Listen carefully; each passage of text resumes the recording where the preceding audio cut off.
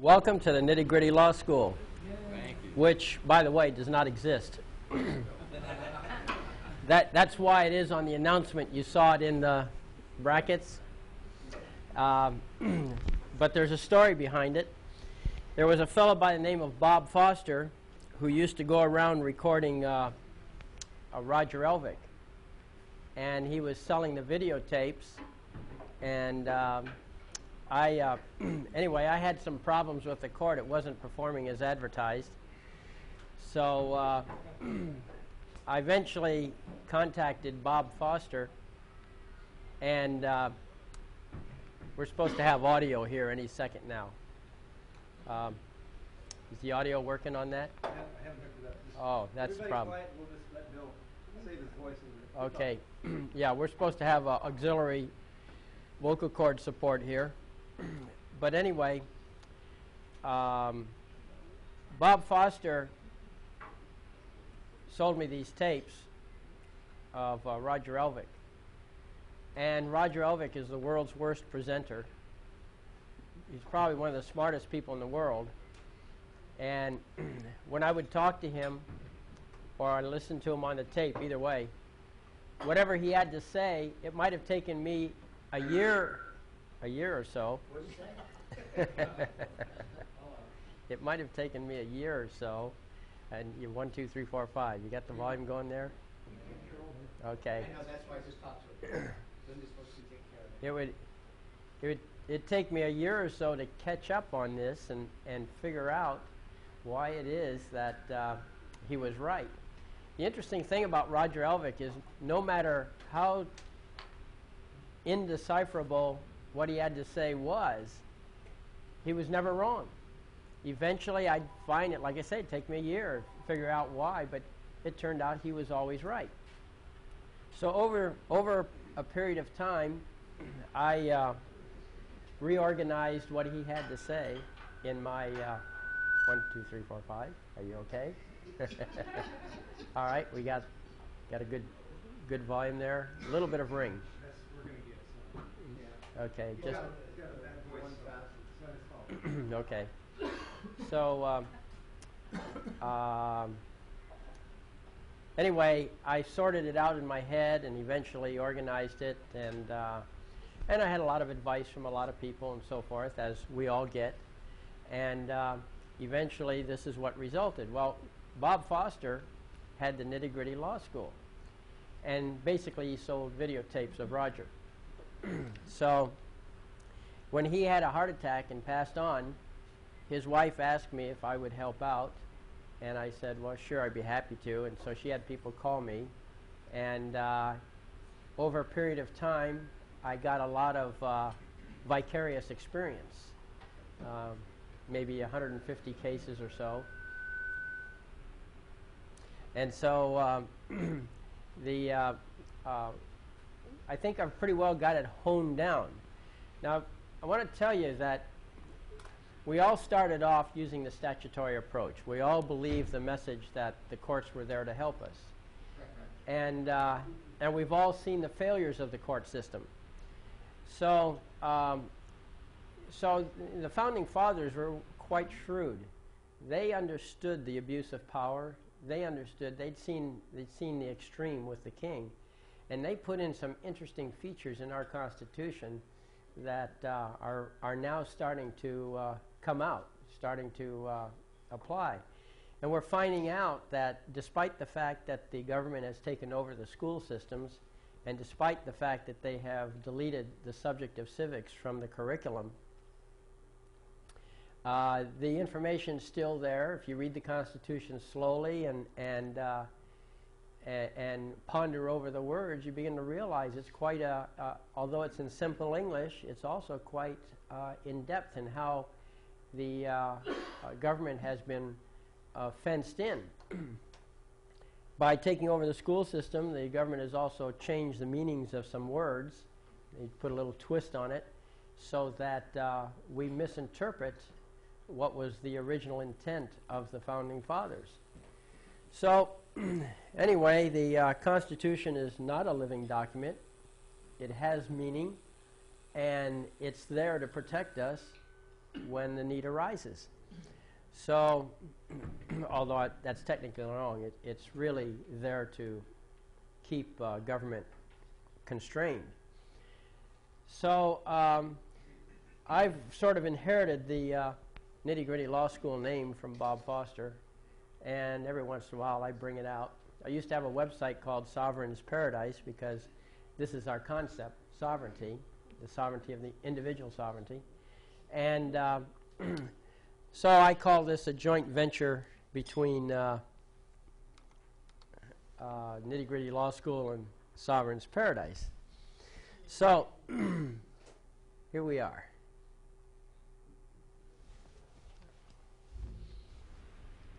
Now, we have a little CD. I'd like to pass a paper around and get your addresses because, unfortunately, I was planning to spend the whole week preparing for this and have them ready for you. But as it turns out, a couple of people got arrested. That sort of took precedence over preparation. And it's been a hard week last week, let me tell you. And but anyway, this CD, what I'm showing on the screen, you're going to get. Now, in the past, I've passed out a small CD. That small CD had something like 58 megabytes of information on it. This CD is bigger. It has 250,000 bytes on it. There's a lot of information. I've got several reference law books on it. Okay. I have the Constitution of for the United States of America. Okay.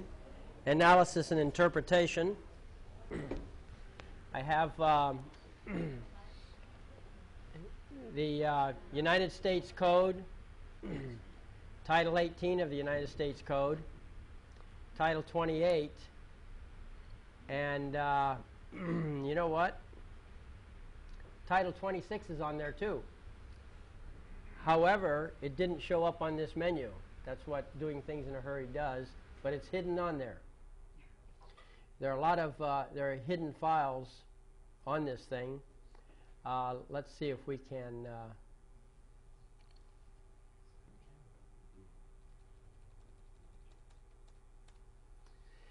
see if I can show it to you.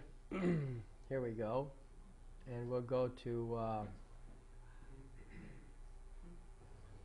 the law notes right there.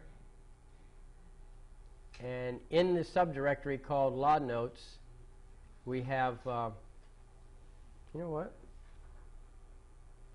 Not there. Ah, I see the problem. We're on the C drive. Let's get out of that. And let's get to here. This is also a seminar on how to use a computer. Yes, that's correct. Yes. Thank you. And That too. okay, we're on the D drive, and we will go to the start here. It says programs, but what we really want is all files. And now we go to start. Here you are. Now we go to the reference law books. And it's a little slower because it's on the CD. But I have Bouvier's Law Dictionary. We have an internet link to Webster's 1828 dictionary, which is very valuable at times when you want to know what the original intent is. We have some excerpts from Kuffler's Common Law Pleadings. Okay. Specifically, I pulled out a few things relating to motions. Okay. This CD will continue to be developed. So from time to time, I guess it's good to check back and see if I've updated it, because I intend to put the things that we need on it. On Kuffler, just to go there for a moment. We have we have chapters, a table of contents which shows everything in Koffler's common law pleading. So if you want to know what's in the book, it's there. We have chapter 8, somebody had done. They put it on a PDF file. And then we have a bill of particulars. That's a motion for a bill of particulars. That means you want somebody to say exactly what the charges are, not just have a fluffy, cloudy thing. So this shows you how to demand a bill of particulars under the common law. Motions to strike under the common law, non-suits, directed verdicts, after the trial's over, how you ask for a new trial or arrest of the judgment, repleter. So I put some essential things. Those are all done by motion, okay? Also, we got Matthew Bender, Forms of Pleading and Practice. And let me tell you something. That is really one useful book. Even though you're in common law, you should go to Koffler's. It's all statutorily oriented, okay? But it's a tremendous checklist. Remember that when you go into court, you want your paperwork to satisfy both requirements, the requirements of statutory law and the requirements of common law. The common law is the superior law, and whenever if there's a conflict, of course, you go toward common law.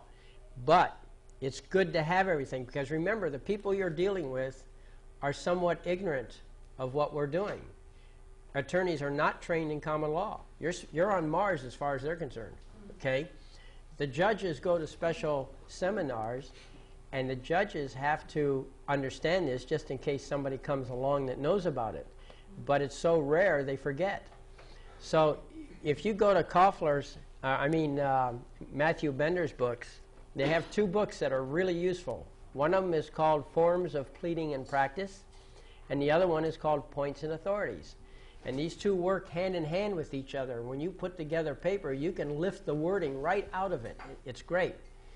They build these books based on cases that won. Okay? So it's really good. I highly recommend that series of books. There's also other good books, too. A famous one is Witkin.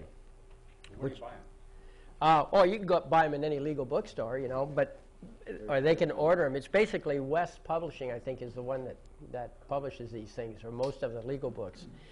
And they're very expensive. You're better off going to your public library, which subscribes and keeps them update. Not public library, but your law libraries. Most counties have a law library. Okay, so we also have the Constitution of the United States here, and I have Title 4, which relates to the flag, Title 18, which relates to the criminal procedure for federal, Title 26, which is the Internal Revenue Code, and Title 28, which is the Federal Rules of Civil Procedure. Now, all these two books, Title 18 and Title 28, also have in them, at the end, the rules of court. So you're getting a double package there. Okay, it's built into that system. And then, of course, sometimes the Act of the Confederation and the Northwest Ordinance comes in handy. All right, then we have California, both constitutions. We have one person in here, by the way, that's never heard of common law like we've heard of it. Okay, and so that person only knows statutory law and is very good at it, by the way. So I'm going to reiterate a little bit of what you already know. It's good to have a reminder anyway. Now I also have on here the entire California Code. Okay? So when you click on California, so you can look up any code that's in California on this CD. Wow. Okay? Pardon? You got this all in 250 meg? Yeah, and the capacity, the capacity is 650 megs. So think what I can do. Believe me, I'm going to build this collection. I want to make this a useful tool for people like us. Yeah. Okay, now this is very crudely done by normal computer, programming standards. Basically, what I did is I have the table of contents for each one. I just put the abbreviations, like BPC is Business and Professions Code. CV is the Civil Code. CCP is the Code of Civil Procedure. All right. So I figure you're probably smart enough to figure out what the abbreviations meant. And then the actual codes are listed here, okay? It gives you the range. Right down here you have the range, okay? So you can see what they are. And again, it's got the entire list. So that, I hope, will be a useful tool. See, I'm not a good speaker, so I'm trying to compensate by giving you this CD. Hope you get something that's worth your money. You're a great speaker. So here you are. And then finally, I have the Anti-Government Movement Guidebook. Now,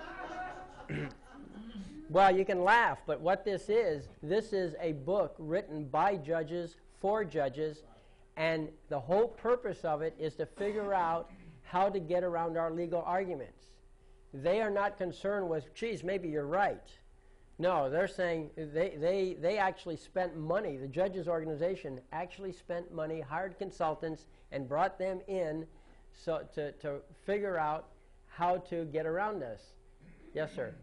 I got that about 2 or 3 years ago, so is this the updated version? No, it's not. No, this is the old version. Okay. But the interesting thing about it, if you read it, you will see, with the understanding that you all have of common law, you will see that these guys really don't get it either. They're as helpless as we are when we start out. Okay, so when you go into court, it's not good enough to cite what the law is. You also have to explain it. Every paper I submit is pretty much a little course, a little education course in law for the judges. Not for the attorneys, just for the judges. I know the attorneys are a lost cause. Okay? They know I'm on Mars. They're totally convinced of it. And over and over again, I hear attorneys saying to the judge, Your Honor, I don't understand the paperwork. I don't understand what he's saying. I don't understand what he's doing. They say things like that. Judge understands, though. He went to the special seminars that they put on for judges. So he understands. Or if he doesn't understand, he quickly understands because somehow he seems to understand the paperwork better. But the attorneys are lost causes for some reason. I've never met a single attorney anywhere, anytime, in all the conversations I had with them. Not one has ever known what a court is. They practice in it, and yet they don't know what it is. And so I'm going to make a quick run through the basic principles. I figure the first hour we'd kind of spend on that, and that will help to give a perspective or remind you of the perspective here, what we're doing with this whole process. I do like to push the Devil and Daniel Webster right here because that author had remarkable insight. I don't know where he learned what he learned or whatever, but this guy, when he wrote the story, he covered really two important points. He showed how a court is put together. He was correct in everything he did in this story relating to common law courts. And just the arguments that went on between the Devil and Daniel Webster. And very important, he tells you how to deal with a jury if you ever get in front of a jury.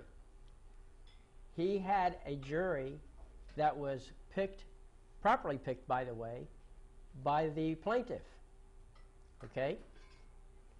That was the Devil.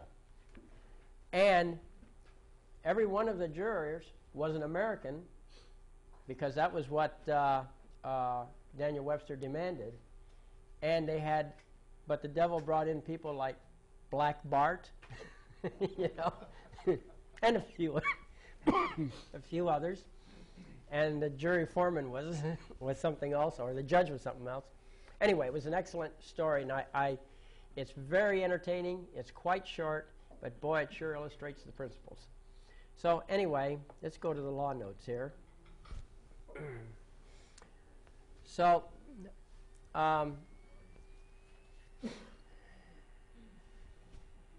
quickly running through it, we're going to go deal basically with the foundation here, okay, for this first hour.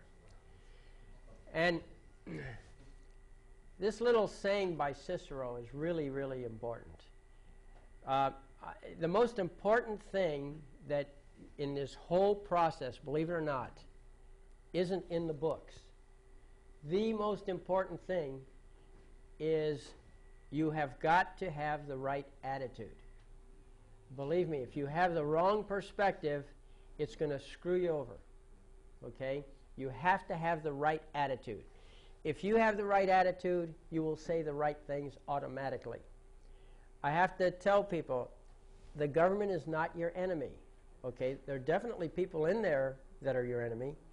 And there's no question about it. You go into court, turn your back, you'll get stabbed.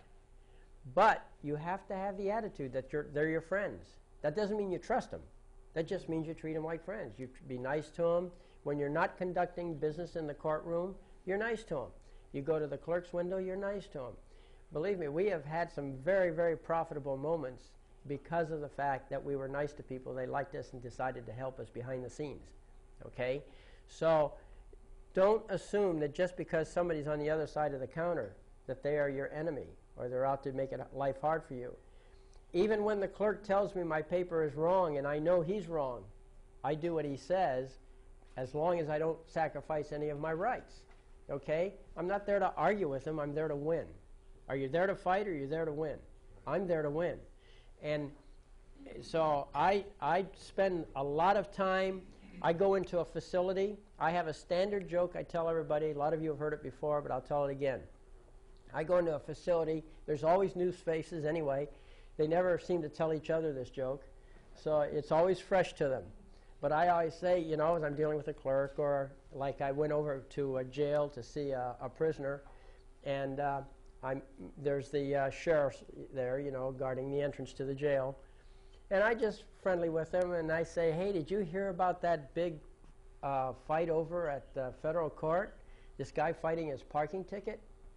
And, of course, they always say, well, no, you know. And, of course, it's kind of unbelievable anyway. Somebody's fighting a parking ticket in federal court. I say, oh, yeah. He says, I said, the guy went in there, and he argued, and the judge finally got exasperated and said, well, Mr. So-and-so, he says, didn't you see the sign? And the guy says, yeah, Your Honor, I saw the sign. It said fine for parking. Let me tell you, that joke's short enough, targeted enough, they love it. Okay? Every one of them loves it. And that really is an icebreaker. And so when you go in, you talk to these people, be nice to them. You'll be amazed at how they'll accommodate you and so forth. It took me 4 days to get, Ron Boggs was in earlier talking about a lawsuit that got filed. And it took me 4 days to get that sucker filed because they never heard of a counterclaim. Okay? I mean, so I accommodated. I called, okay, you want complaint? I'll put complaint on it. Remember, on your papers, titles do not count. What counts is the substance. You can call something a complaint and it's actually a habeas corpus. Okay? So it doesn't matter what you call it. What does matter is the actual text in your action, whatever it is. So, sure, I had it all laid out properly, and then suddenly they didn't like this, they didn't like that, and I knew the guy wasn't hassling me. I knew he was just ignorant. But of course, you know, how do you educate somebody when they think you don't know? Okay? So I accommodated it, and we eventually got, and he says, well, you can't have such and such on there. So I take a black ink and I black it out. You know, redact. I did lots of redacting on it, okay? As long as the basic thing didn't get changed, we were fine. So now it's in. We'll see where it goes. In the meantime, we're suing judges and DAs, and public defenders are getting sued too. Got 28 defendants, by the way. So we made a project out of them. Normally, I only target one defendant, but I could see that we had to make an impact somewhere. Besides, it costs $300 per person in L.A. County Court to file an answer to an action. So, you know, the county needs the money. So I'm helping them. Okay. So, all right, now it's important to speak the right language. Remember, in America, we speak 3 languages, right? We got the language of the street, which changes from day to day, block to block, town to town. Okay, very unstable language, but the street language has a lot of slang in it and so forth. That's a whole separate language. You know, when you see something that's really cool happening, you say, "Man, that's really hot." Okay, well that doesn't work in formal English, but it works with slang.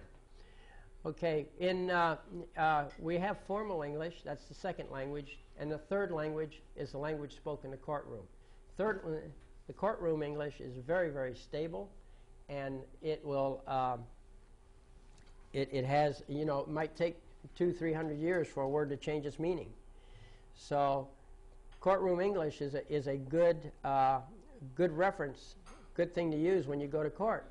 And words do not mean in the courtroom necessarily what they mean in business English or formal English. So you have to study it as if it were a separate language. It's good to be trilingual in America if you can speak all three English languages that are spoken here. And when in doubt, speak legal English. And legal English, and we have dictionaries that explain legal English. But they're not called dictionaries. I think one of the dictionaries that is available in the library is called Words and Phrases. Okay, what is there, about 100 volumes in that little dictionary? Or maybe it's 50 volumes, whatever it is. It's a lot of books. And they spend several pages just explaining what the word to means. But there's been battles on that. And so if you want to really know English, you read those books. If you just want a running start at it, take the Constitution, start with the first word, pretend you never saw the language before, and every time you meet a word for the first time in that context, look it up in that dictionary and see what it means. You might be surprised. That's how I learned, by the way, to speak some of the words. Okay, anyway, next question or point is, people or citizen, which one are you? Okay, the people own the government owns the citizens. Okay, that's the basic relationship. And this is based on the preamble as far as what the relationship is between people. See, I cannot tell you what the word people means. Okay? If you ask me to define people, I don't know. But what I do know is that I'm one of them, and according to the preamble defines, it doesn't say what people are, it only says where they're from and what the relationship is to the government. See, if you look at the preamble, I'll pop down there to it. It says, "We the people of the United States," okay, that's who and where from, and our purpose in order to form a more perfect union, etc. And and who the beneficiary is, it's ourselves and our posterity. All the elements of a trust, by the way. Do ordain and establish this Constitution for whom? The United States of America. That's the trustee. Okay, we are the trustors and we are the beneficiaries, and the United States of America is the trustee. So, okay, then we have, here's the key words right here. Ordain and establish, okay? To ordain means to make law, to authorize. Grab a seat, sit down anywhere. And to establish means we actually created the Constitution. So it's by our authority as people that we create, that this thing comes into existence, and establish it. We are the ones that created it. And who do we do it for? For them. So if I make a bowl, okay, does the bowl suddenly own me? No. See? So if I authorize the government to exist, if I create a business, if I'm the owner of a small business, does the business suddenly own me? No. I can step in. I may decide to hire a manager and be the janitor. And I may voluntarily take instructions from my manager. But anytime I want, I can walk back in and take over because I'm the owner. And so the people, we can, for some purposes, be a citizen, and for other purposes, not a citizen. Just like for some purposes, I could be a janitor or not be a janitor in my own company. So, okay, so that's basically defines the relationship between the people and the citizens. And government. Now understand one thing. I am accusing myself of being one of the people. No one else is accusing me of that. If somebody comes along to me and says, I don't think you're one of the people, prove you're one of the people. No, that's not how it works, fellas. it is up to the accuser to prove I'm not one of the people. Okay? Burden is on them. I can make any claim I want on myself, but it's up to them. If they don't want to believe it, they got to come up with the evidence that I'm not. Okay? That's a fundamental relationship that we have here. Okay, now we go down to citizens. A citizen of the United States operates on different terms. For one thing, it's the 14th Amendment right here. Amendment 14 inverts the relationship. Basically, where is it up here? Must be further down.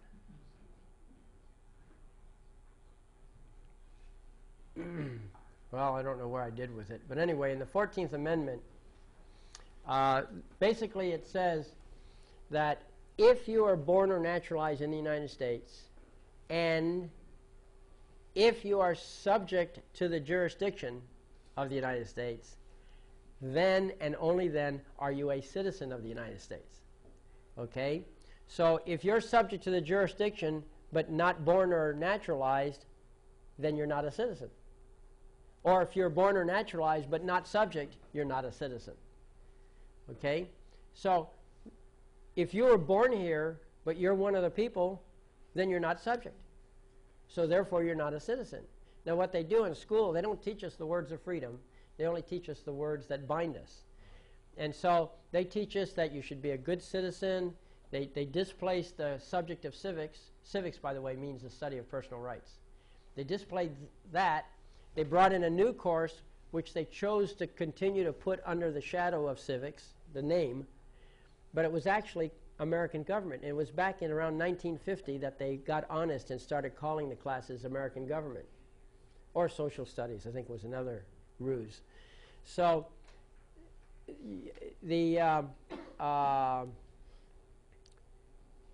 so they teach you to be good citizens, and they say you have duties, which is true. All citizens have duties to their masters, okay, to the government. When they passed these 13th, 14th Amendments, what they were doing, they said they were freeing the slaves, but that's not true. What they were doing is they were transferring the slaves out of private ownership into public ownership. And they did that for the black people, but then, because of the wording and the fogginess that comes with the modern education, they then transferred, they're trying to transfer the white people also into slavery. See, the public slavery. And slavery I'm defining as not being able to do what you want, when you want, where you want, but rather you have to work at someone else's orders. Okay? So citizens have to have driver's license, marriage license, business license, special licenses for special things, whereas if you're one of the people, you don't. Okay? Of course, that's theory. In actual practice, there are problems with enforcing your rights. So we compromise sometimes. Sometimes some of us do get driver's licenses, and we do get business licenses and so forth because we just don't want to spend time battling. But in theory, the licensing is only for the citizens, not for the people. Okay, well, enough of that. There is a difference between people and citizens, and this is covered in this CD. Okay, the Bill of Rights. The Bill of Rights, basically, that is part of the instructions to the government. Understand one thing, that when you sue the government, you should never, ever claim in your lawsuits that your rights were violated, okay? Because they're under no obligation to not violate your rights, okay? Whenever your rights have been violated, the proper way to say it is that the government exceeded its jurisdiction. And because it exceeded its jurisdiction, you then became injured in the loss of your rights. Okay? That's the proper sequence. Because, all right, so now, here we have, I went to the Senate document 99-16, which is also known as the Constitution of the United States of America, Analysis and Interpretation. And there's a complete copy of that on this CD. But I took an extract of it, and on page 956 and 957, there's a footnote 12. And in that footnote, they list all of the Bill of Rights, or Bills of Rights, that are available to the citizens. Okay? And they also list the ones that are not available to the citizens. Because remember, a citizen has no rights. All a citizen has is privileges granted by the government. Okay? But in order to keep the scam going, because after all, governments do have an allergy to revolution. So in order to keep it going, they give it a name that misdirects the attention of the citizens. It's called civil rights rather than civil privileges. Okay? So, but civil rights are legislated rights. People, you don't see a list here for people for one simple reason. People have all rights.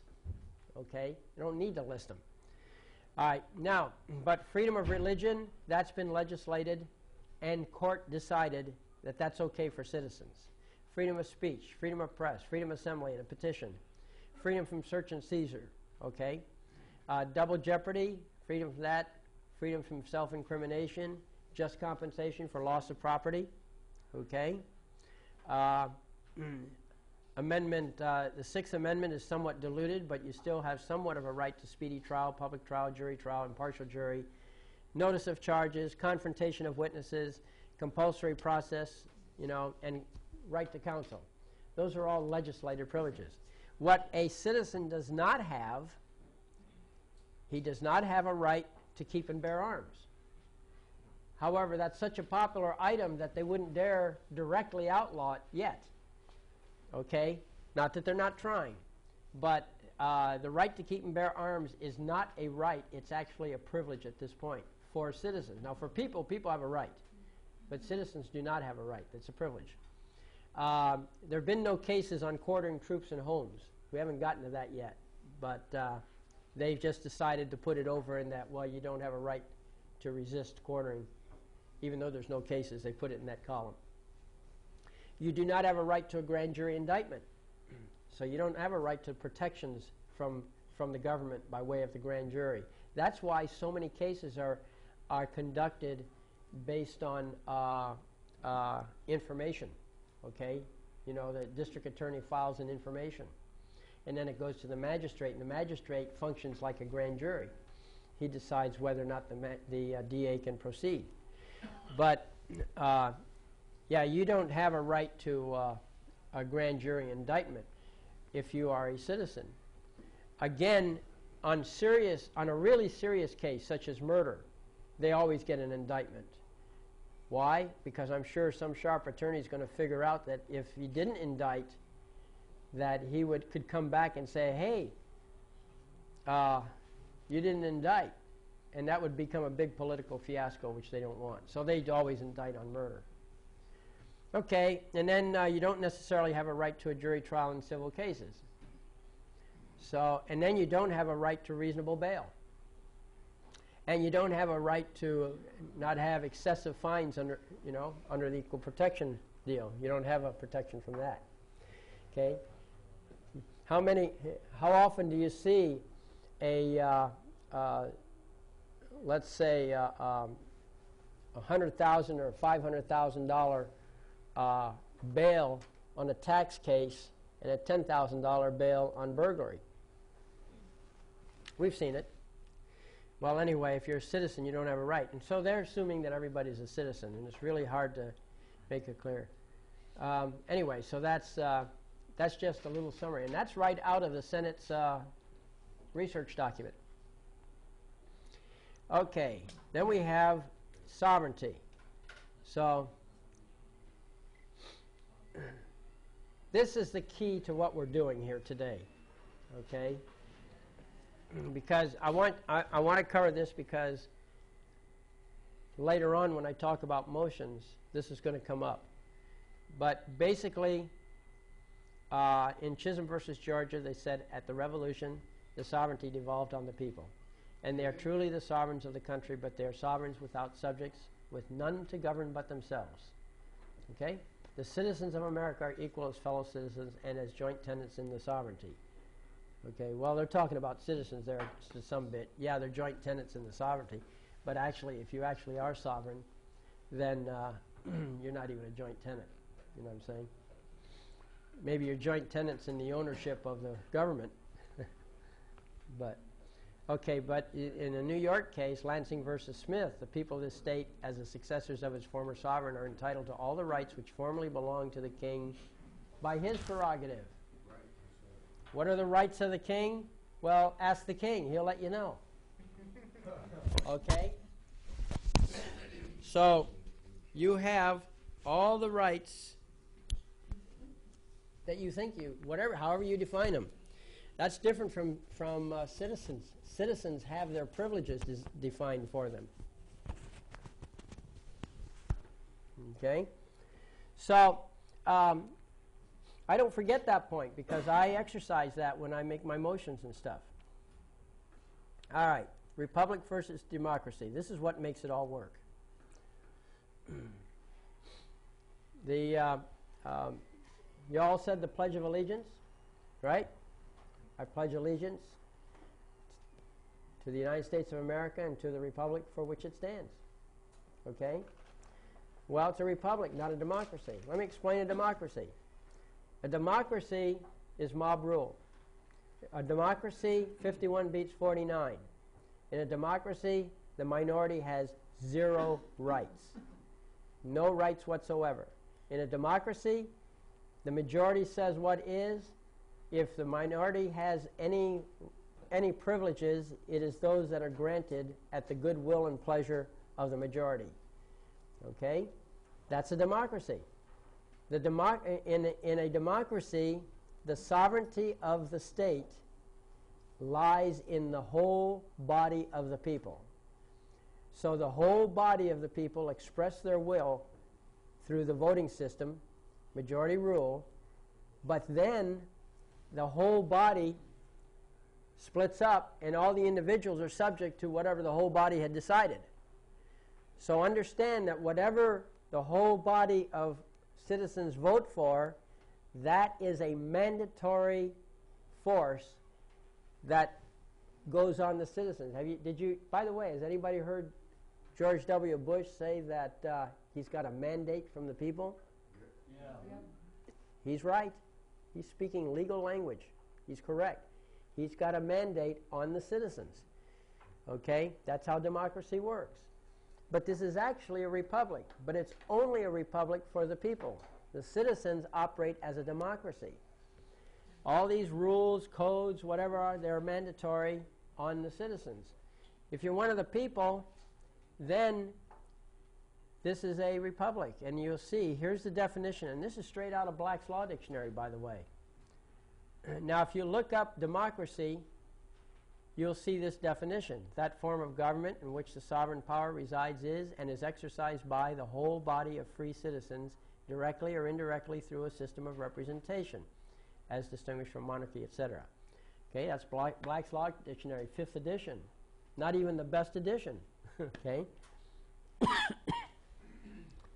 All right, now, but if you look up Republican government, you can't find it in the dictionary. You find democracy, but you can't find Republican. But if you look under government, they hide it there. Under government, they have a subclassification, Republican government, and it is one in which the powers of sovereignty are vested in the people and are exercised by the people, either directly or through representatives chosen by the people, to whom those powers are specially delegated in, and that was in Reed Duncan and, a couple other cases there. Okay, now, one thing to understand about the word people. The word people is both plural and singular. The word people is not the plural of the word person. If you want the plural of person, you say persons with an S. Okay? I don't know if you ever watched the O.J. Simpson trial when they had the Fourth Amendment issue in the municipal court. They were trying to decide whether or not to pass this case on up to the Superior Court for prosecution. And it got to be quite a big deal, lasted several months. And the judge, I know the judge didn't know this. She's a municipal court judge. She couldn't have been this sharp. But she had help from somebody. But when she read her decision, she never once used the word people. She always said person or persons in the entire thing throughout. And what were they doing?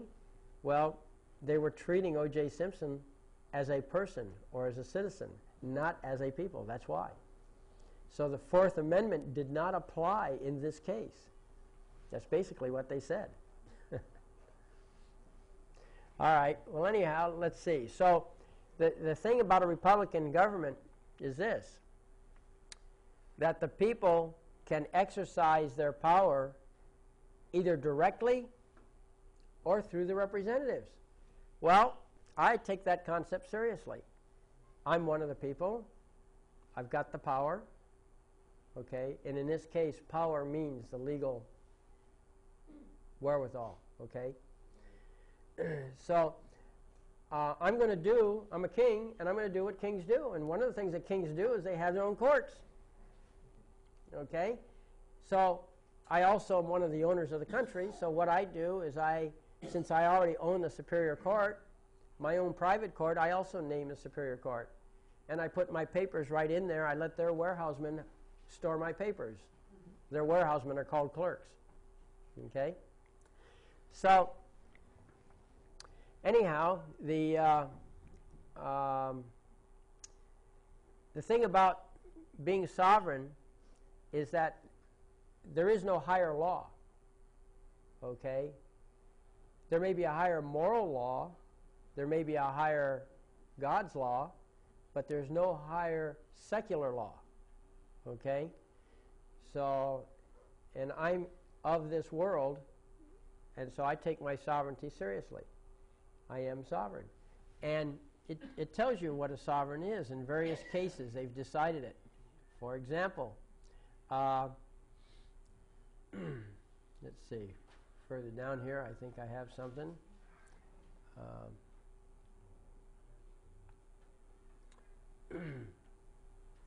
Oh, it's not. I guess it's higher up.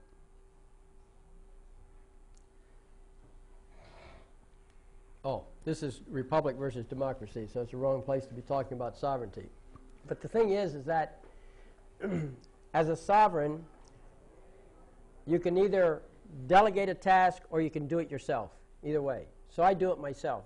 This whole court business is much too important to leave to judges and attorneys.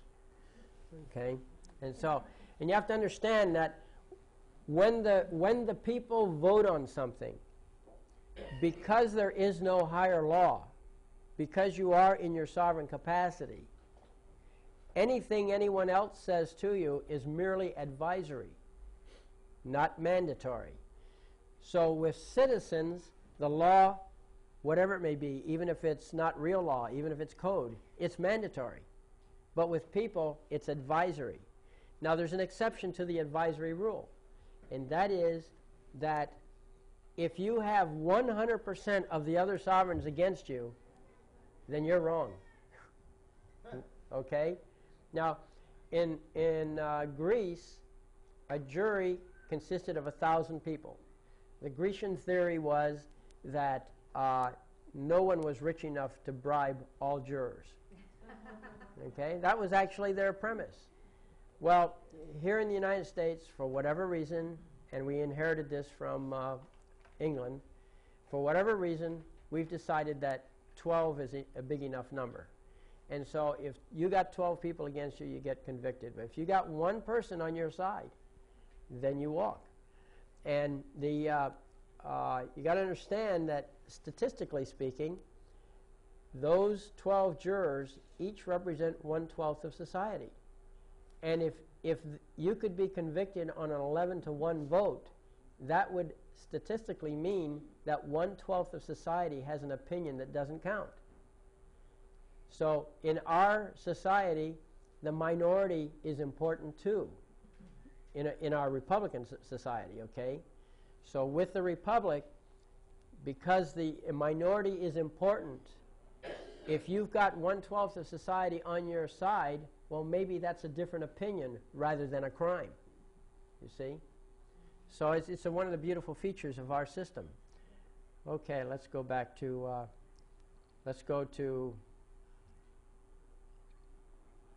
back to sovereignty here. Okay, so here's one that I like. I think this pretty well says it right here. In the Bagley-Keene Act, which is the California Government Code, Section 11120, and in the Brown Act, which is Section 54950, and all of this stuff is going to be on the disc that I'll mail to you.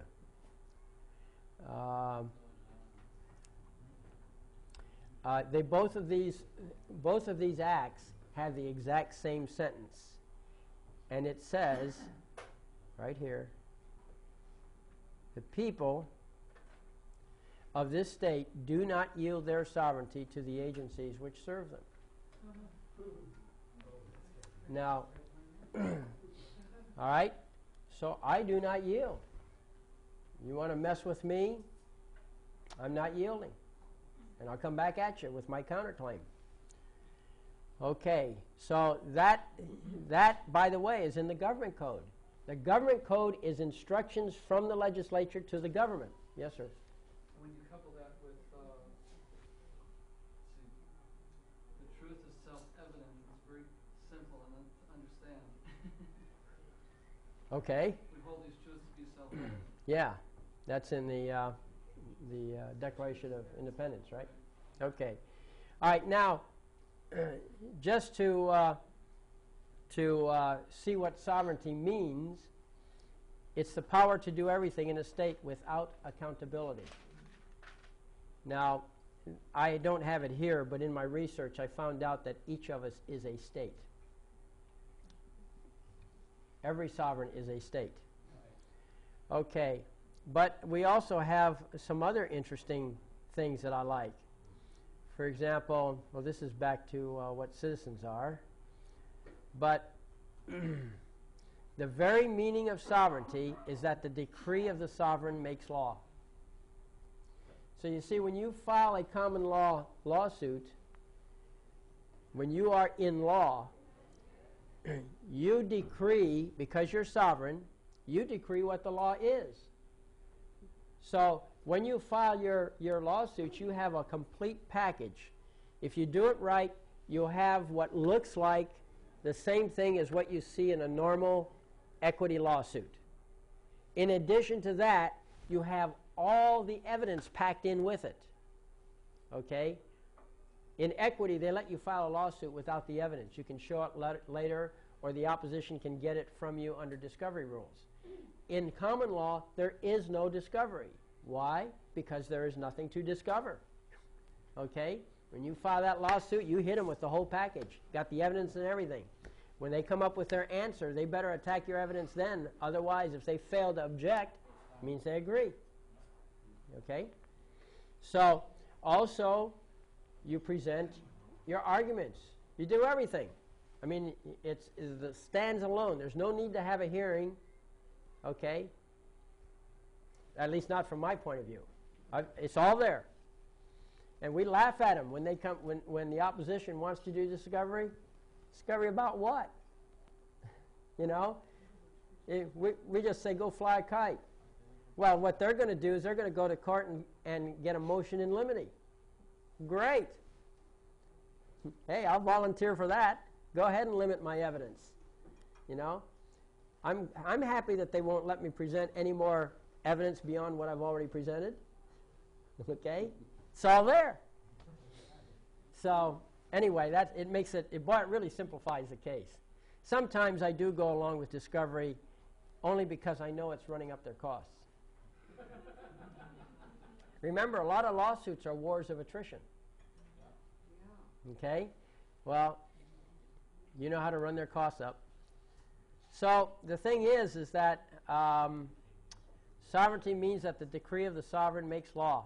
Okay? There you are. Now,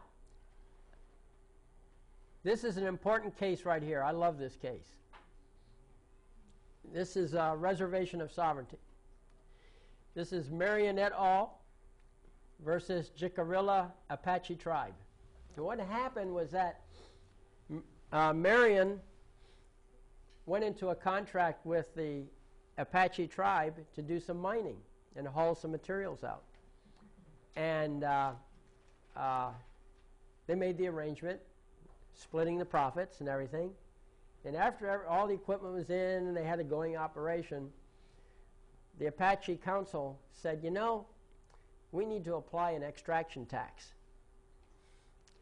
So the corporation screamed to high heaven on that one. It ended up into the Supreme Court. And the Supreme Court said, sorry, Mr. Corporation, but they're sovereign and they can tax. Okay? And here it is. This is what the Supreme Court said. All right, if I can get it right here. It is one thing to find that the tribe has agreed to sell the right to use the land and take valuable minerals from it, and quite another to find that the tribe has abandoned its sovereign powers simply because it has not expressly reserved them through a contract. To presume that a sovereign forever waives the right to exercise one of its powers unless it expressly reserves the right to exercise that power in a commercial agreement turns the concept of sovereignty on its head.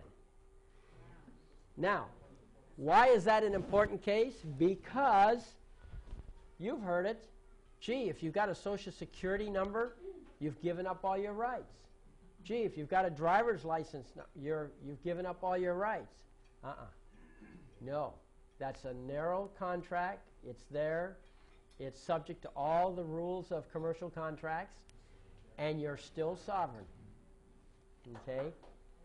So that case is the linchpin case that preserves your sovereignty if somebody wants to use that excuse. Now, understand what contract fraud is. If you and I go into a contract and I know something that you don't know about this contract, and I know that if you knew, you would not go into the contract, and if I fail to inform you of it, and I go into the contract with you anyway, that is fraud. And that crashes the contract. Well, guess what? They come up to you, you say, you have a Social Security number. You are obligated to the contract. I don't know if they'd say it that plainly, but that's what they would do. And so my question is, well, show me. And they come up with this law. They call it law. I call it a code. Okay? And they say, here, this obligates you. I say, did you know that? At the time we went into the contract? I didn't know that. What does that do to the contract? That's right. So I have no problem with the Social Security number and driver's license. I admire those who fight the battle, but the fact is that I've been fighting so many bigger battles with other people and so forth, helping them out, that I haven't really taken time to take care of those issues. Okay. All right, now let's see. What is the definition of a court? Okay? Well, let's see. And we have court of record and so forth. Let's talk about, I'm going to skip that just for a moment. I want to talk about court etiquette.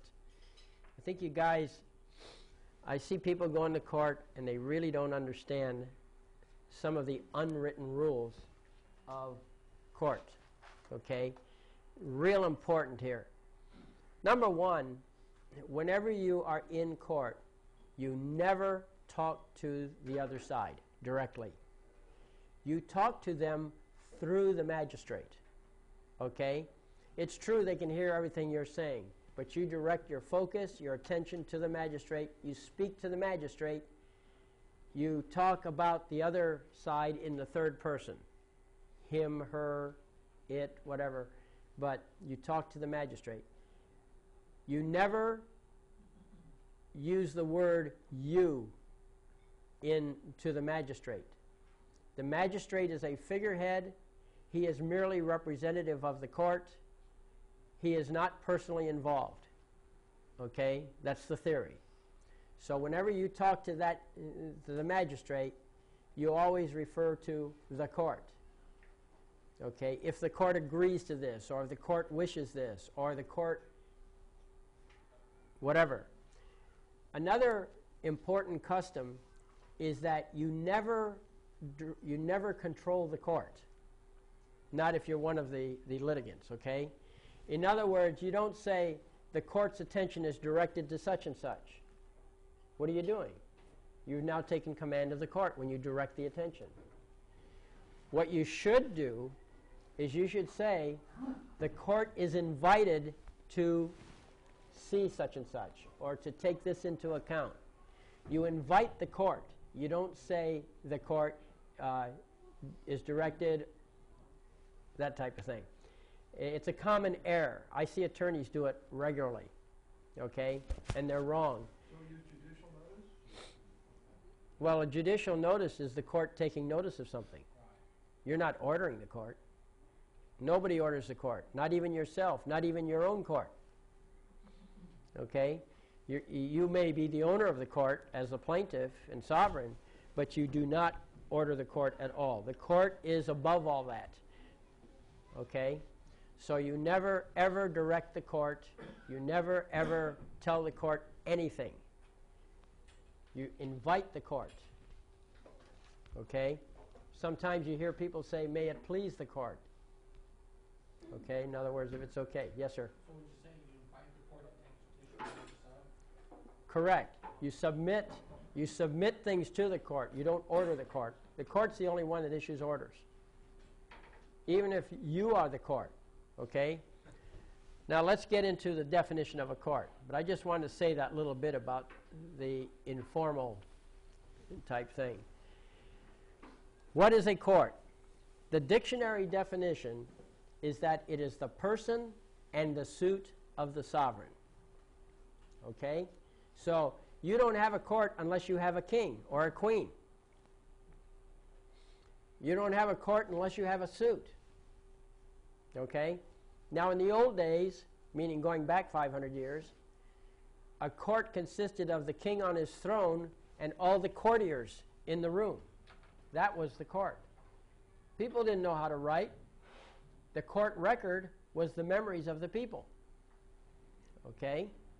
Of the courtiers that were there. The king forgot something, he could ask one of the courtiers, what do you remember about this? So it was the king, the sovereign, and his suite. Okay, the suite was all these people. Well, later they dropped the E off of suite and it became suit.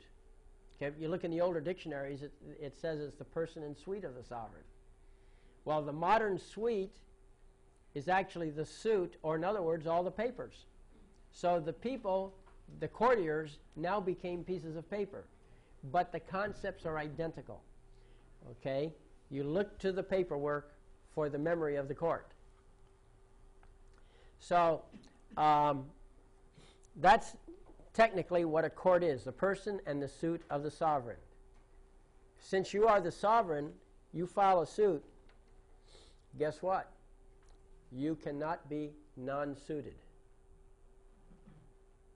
Nobody has any authority to throw your suit out. That's what a non-suit is. Okay? You're in your sovereign capacity. The sovereign cannot be non-suited. All right? You'll find case law on that if you go looking for it. I may have accidentally included that in here. I don't know. But you cannot be non-suited.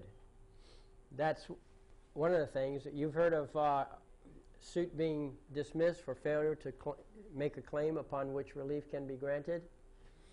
Well, I've got something in here that relates to that, so you can look that up if that issue comes up.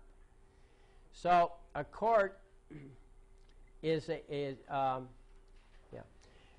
court is the person and suit of the sovereign. Now, that's the technical definition, but what's the real definition? The real definition of a court is that it's a stage upon which the sovereign puts a good show to convince the rest of the world that he is right. See, you're sitting on your throne, and you look out the window and you see some knave out there stealing oranges off your orange tree. No problem. You send the guard out, pick him up, throw him in the dungeon. Right? You're the king. You know you're right. He knows he's wrong. What's to argue? Well, on the surface of it, that looks good. However, the problem is this, is that the knave has friends. And although kings are sovereign, they also die easily. And if he's in the dungeon and everybody thinks you did an unfair thing, what's going to happen to you as the king? Okay? So they came up with this clever system. They have a trial.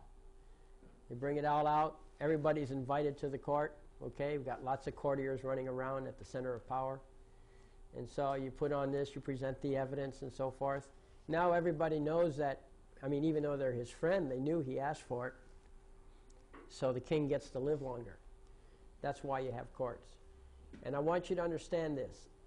This is perhaps the most important aspect of legal procedure that you must remember. Do not fail to forget this, because it is extremely important. You are putting on a show. You are there not for your benefit, because you know you're right, not for the defendant's benefit, because he knows he's wrong. You're there because you're convincing the rest of the world you're right. So do the things that sell your case to the world, okay? The court clerk has rules. The opposing attorneys have a rule system they believe in. When I structure my paperwork, you can hardly tell the difference between it and what an attorney would do, excepting for certain key things, like I'm one of the people, okay? I make that claim. So that it's very subtle what I do, but it's legally solid. And on the other hand, the attorney reads it, it makes sense to him. It's in the form he's accustomed to. This is all part of a sales job on him, okay? Because if you don't do that, they're just going to say, you're crazy, okay? And even if you're right, you're crazy. Okay, I'm trapped in this thing. There it is. There we go. Here's the cover page. Here's the cover page of a habeas corpus that somebody did. Okay? Nice big letters. I made a short presentation on purpose. Has nice big letters on it. Doesn't conform at all to the normal form of the rules of court. Okay? I can tell you that no matter how right she is, people looked at that and said, this is crap. The judges look at it. The attorneys look at it. Okay? So don't do that. Don't call on the powers of Yahweh. Okay? You've seen it in the paperwork. That's right. Look, you know, I believe in God. I think, you know, God does us a lot of favors a lot of times. I see it in my life that events unfold where there was this mysterious hand of destiny that somehow protected me or whatever. I've seen that actually happen. But if you look at the Bible, and I'm not big on the Bible because I never study it, but I do know a couple things about it. And one of the claims of the Bible is that this is Satan's world. And God's letting him have this as his playground until that Armageddon shows up. Okay? So if you're going to be dealing with these secular people who are ungodly or Satanistic in their approach or whatever they are, by all means deal with them on their terms. Because God has informed us in the Bible that he's holding back. He's letting this guy have his show. All right? So I know that when I put in all references to God and all references to the Bible and my God-given rights and so forth, that's falling on deaf ears. Does not make a good show for Satan. So there's a lot of good people there who were trained under Satan's rules. But they have a good heart. So you've got to give them good paperwork, good arguments that they understand. Remember, I'll tell you, one of the most glorious moments that I've experienced was one time this woman went down to court to file a paper. It was a Friday morning. She was there from the moment they opened until noon, trying to get them to file papers. She actually created her own order, sovereign order, ordering the clerk to file the paper. She got absolutely nowhere, okay? But she followed the first rule, which was to put on a good show. She was friendly to the clerk. She had long-term relations with the clerk over the many months that this lawsuit was going, you know. So she had a good rapport. Very important to have good rapport. And anyway, but she got nowhere with the clerk. The clerk said, no, look, if you want me to file this, she says, I don't think I have to file it. But if you are right that I have to file it, you get your remedy is to the appellate court. You go to the appellate court, you get an order, and they will order me to file the paper. And this lady said, no, I'm giving you the order. I'm in the United States District Court. This is the person in suit of the sovereign. I'm the sovereign. You have to accept the order. Well, I got nowhere, okay? So at noontime, she went home, and she called me on the phone wondering what to do, and we chatted about it and so forth. And we theorized. You know how that goes. The next morning, Saturday morning, she got the mail, and there was a letter from the clerk. The clerk wrote her a letter inviting her to bring the paper down to sign it. Because Friday afternoon, after she had left, the clerk researched the question, found the specific code authorizing her to file it. And the code specifically was Title 28, Section 1361. I hope I'm remembering that correctly.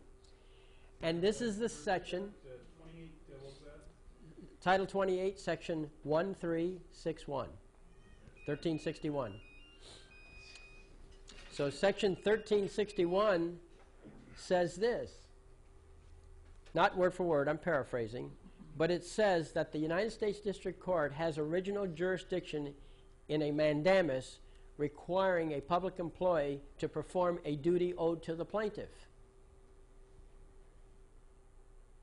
What happened to the defendant? It's just the plaintiff.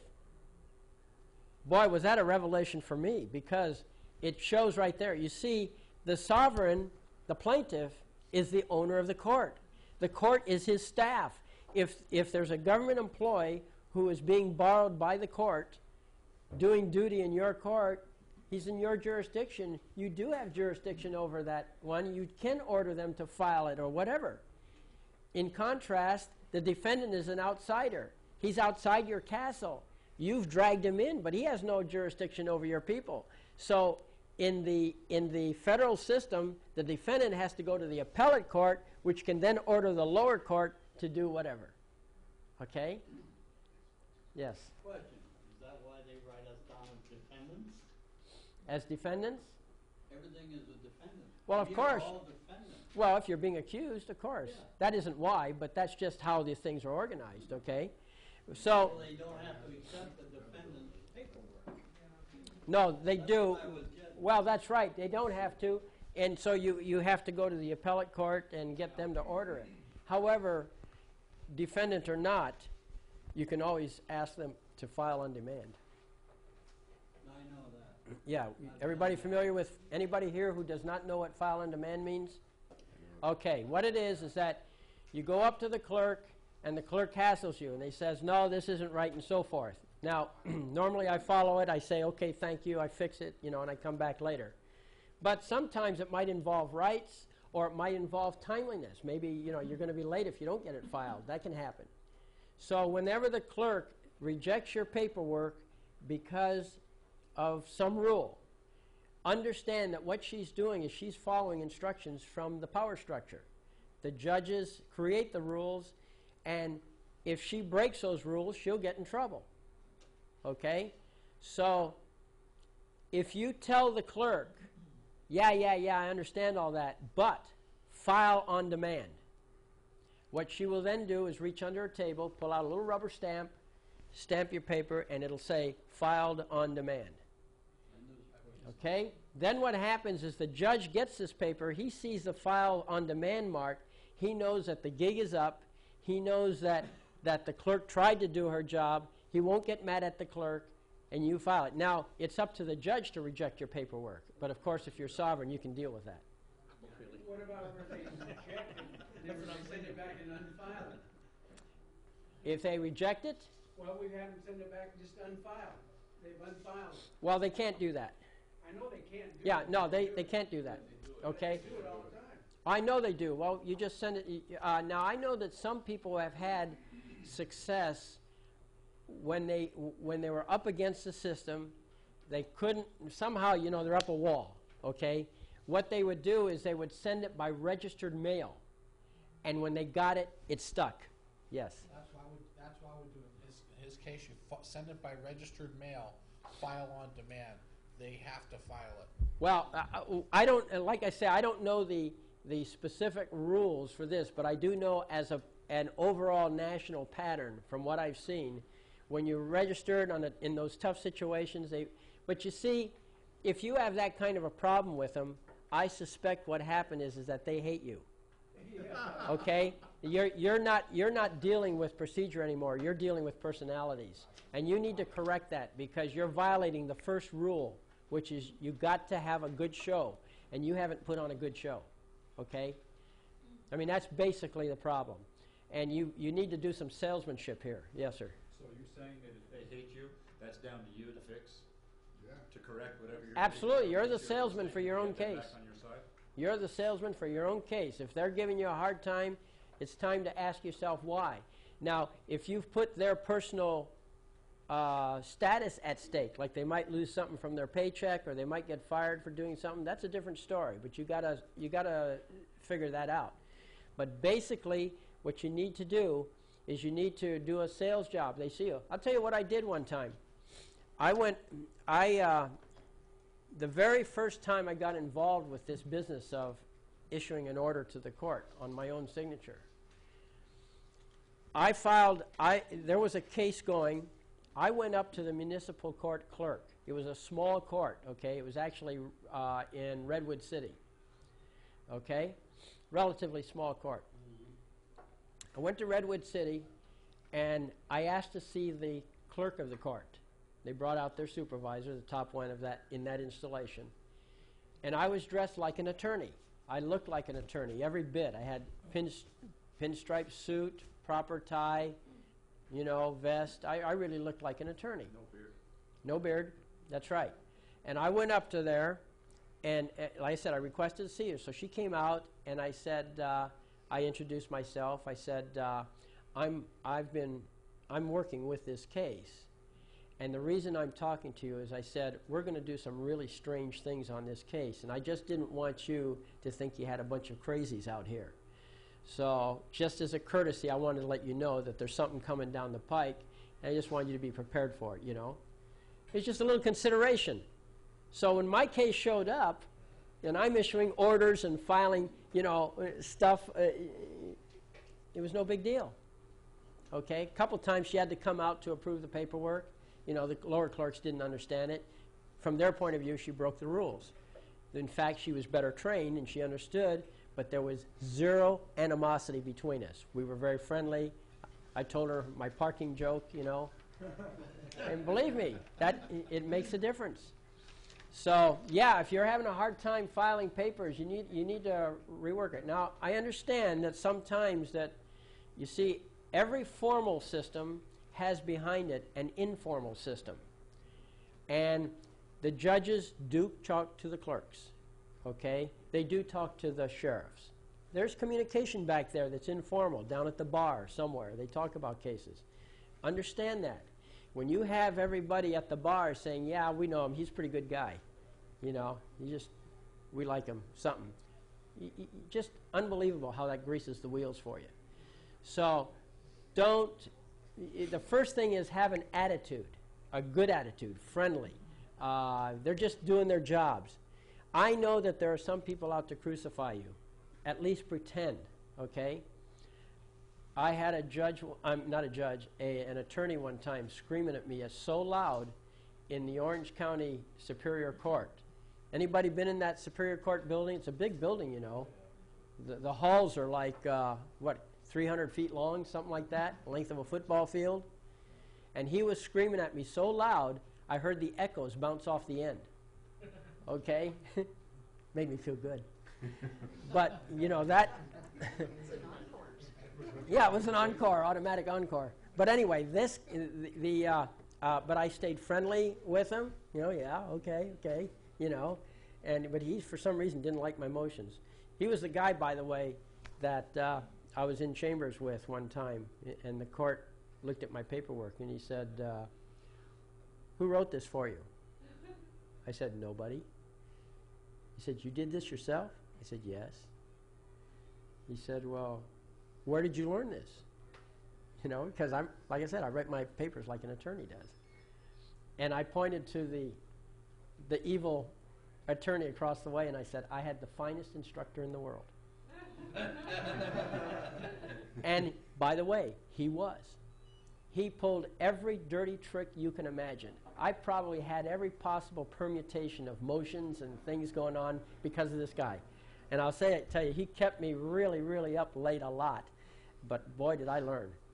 And it's great having it. If you ever get an adversary, it can really be beneficial for you, believe it or not, even though you're in a lot of pain at the time. So anyway, I'm telling you, be friendly toward the court personnel. It's so important, and cops and everyone else. Hi. We belong to a group and we're studying all this together. And I know when we talk at our next group meeting, they're going to say, oh, we want a copy of the tape. So do we refer them to you for the CD? Well, actually, I'll mail out a bunch of CDs to all of you. You're welcome to make copies. That's Sure, I don't copyright any of my stuff. I'm trying to set a different standard on these meetings. I think that when we have an all-day seminar, you should be comfortable, well-fed. I hope you are. That whatever materials are offered, you get. It's included as the price. I never believed in this, you know, come in and nickel and diming you, okay? So you're going to get the full package. If you want extra DVDs of this meeting, you can get Dennis Whipple's address and just order it from him direct. That's how he makes his living, is doing this stuff. He does a good job. He's all over the place. Hopefully he brought a stack of business cards so that you can all, you know, yes, sir. Also on the web, Orange County Freedom Forum's website will tell you how to get a hold of Dennis to be able to get. Okay, and what is the website? It's http://freedomforumoc.tripod.com. Use the microphone. Slow down. Slow down. Start over. Slow down. I don't think everybody writes as fast as you talk. It's very slow here. Use that mic there. Take it real slow. Okay. All right. http:// freedom, give them time to write it.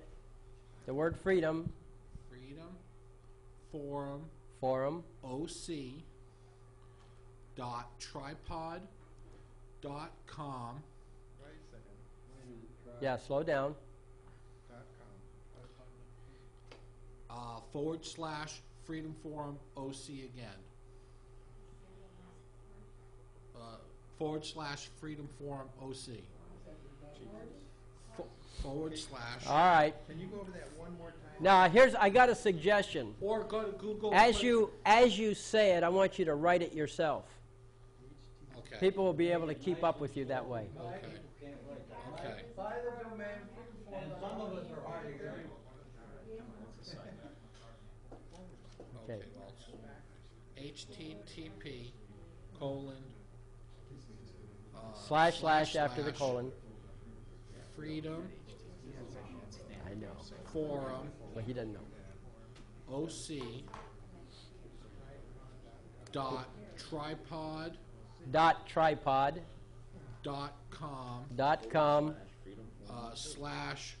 / Freedom Forum Freedom Forum OC. That should get you to the website, That and should that get has Dennis's address all on it as well. I guess I can put it up on my website too. You all know my website, 1215.org? Yeah. Okay, 1215.org. Telling us the Magna Carta, right? Yep. That's the year of the Magna Carta, 1215. Okay, let's see now. Where are we here? All right, now, court of record. What is a court of record? Well, a court of record has 5 requirements. The 5th one is optional. But it keeps a record of the proceedings. Okay? What is a record of the proceedings? Let me explain what a record is. A record, a court record, is very, very simple and sparse. All it is what the issue was to be decided and what the decision was that was made. That's it. That is the actual court record. Everything else is supplemental. Okay? But the true court record is the issue to be decided and the decision that was made without the detail. Okay? So a court of record keeps a record of the proceedings, and that's what it is. Now, the 4th point, it has the power to fine or imprison for contempt. Points 1 and 4 you will find in the Black's Law Dictionary 5th edition. Okay? Now, I like Black's Law Dictionary 5th edition. I also like Black's Law Dictionary 4th edition. The 4th edition has the real law. The 5th edition has the dictionary modified in order to express policy, power structure policy. The 5th edition is what the power structure wants the attorneys to know. The 4th edition has the real law in it. This is why I have 2 dictionaries, because I like to know what the enemy knows or doesn't know. So when I put in my papers that I have a court of record, I know that the attorneys know that points 1 and 4 apply. Okay? I also know that the attorneys do not know about the other 3 points. So it generally has a seal. That's number 5. That's optional. Okay? The 3rd one, proceeding according to the common law. That means no statutes. Okay? That means no equity. Which one is that? 3? Number 3, right. Proceedings according to the common law. Right. And you'll get this on the CD that I'll mail to you. But it's proceeding according to the common law. Now, on your website now, though? oh, by the way, everything I've shown you is on the website so far. So you don't have to wait for the CD? No, you don't. If you don't have to wait for the CD. You can go to 1215.org and anytime you want on the internet. 1215.org. But it's proceeding according to the common law. That means no statute. That means no vehicle code, no penal code. Okay? No government code. Not for you. For them maybe, but not you. Doesn't apply to you. Okay? There's no health and welfare institutions code. Okay? All right, now, yes? If Black's 4th says definition amount to something, Black's 7th says the definition is different, and you Yeah. quote Black's 4th and they quote Black's 7th, where does what rest? Well, that just tells you their policy. You see, law does not change. Okay. Precedent holds. And one of the nice things about the 4th edition is that it cites cases to support the definitions. See, the dictionary itself is not, it's some authority, but it's weak compared to case law. It's weak compared to black letter law.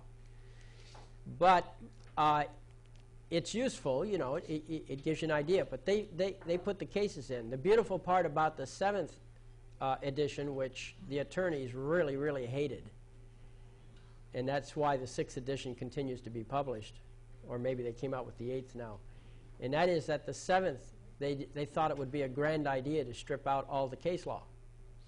So you'd get a definition, but no case law. I think I got my versions right. One of those versions, they stripped it out, and it didn't sell well. A lot of attorneys were very much offended by the fact that there was no case law included in the definitions. But it's all part of trying to keep them in the dark so the power structure can have more flexibility. But anyhow, you see there's no statutes in common law. Now, how can we make this work? Well, you see, if you look at the Constitution of California, I'm talking about the 1879 Constitution. That's the one that was never approved by Congress, but was voted in by the citizens of the United States. The Constitution, the 1879 Constitution, requires or defines all the courts in California as courts of record.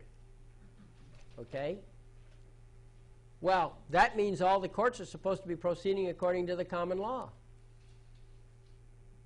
So this is why they well, I'll get into that in a moment. But you see, if you're proceeding according to the common law, there are no statutes. So how do they have all these statutes and lay them on you? Well, I'll tell you that secret in a moment. But I have to finish up this court of record. The last requirement is the real humdinger, the doozy. Number 2, the tribunal is independent of the magistrate. The tribunal is the one who does the judging. The magistrate is the public officer on the payroll. Anytime you see a judge making a decision, you are not in a court of record. Only the tribunal can make decisions. The judge uses his discretion, you're not in a court of record then, if you allow it. You are in what's called a nisi prius court, or in other words, a court that exists because you failed to object. There were no prior objections, therefore you have a nisi prius court. And sure, you can be subject to anything the judge says if you don't argue, don't object. Yes? So if it's not mentioned, you have to mention it up front. Failure to object means you agree. But if it's not brought up as a subject for you to object to, you have to bring it up as a subject. Well, if you see them doing it, they may not have brought it up with words, but if they bring it up with actions, you know, you got to object. Failure to object means you agree. Yes? In fact, should you not object to anything and everything you can to secure even more? Well, basically, yeah, you can make a general objection. It's like one guy, he was in court, and the judge said to him, yeah, I know, you object to everything. Well, thank you. He got the acknowledgement. He didn't need to object anymore. You know? Hey, you're on your own trip, but it's all reversible now, see? Because the judge said he understood. The judge thought he was being sarcastic, but you know what? Emotions don't show through on the transcripts. Anybody wants to talk, have them go to the microphone. Well, sure. Yeah, we have a microphone here, so if you want to say something, great, or we can transport it to you. It's got some length to the cord there. Anyhow, the tribunal is independent of the magistrate. No decisions are allowed. That's why it is when a judge makes a decision, since I'm the sovereign of the court, you know, the court's the person in suit of the sovereign. Here I am. I own the court. I hire the judge to work for me. It's a court of record. He has no discretion. He cannot make any decisions. Furthermore, whatever he does, if you go to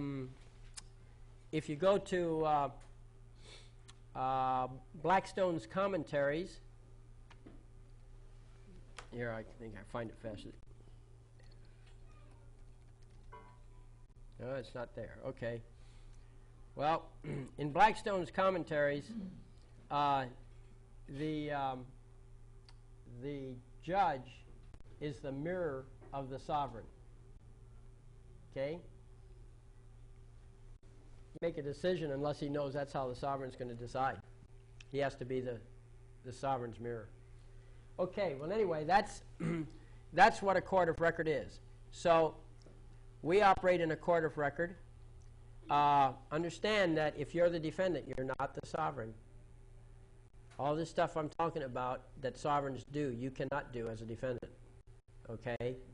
You're in a case, you're a defendant, don't you dare issue any orders. Because you will be in contempt of court. That will be a misdemeanor. You will be subject to whatever they put on you. Okay?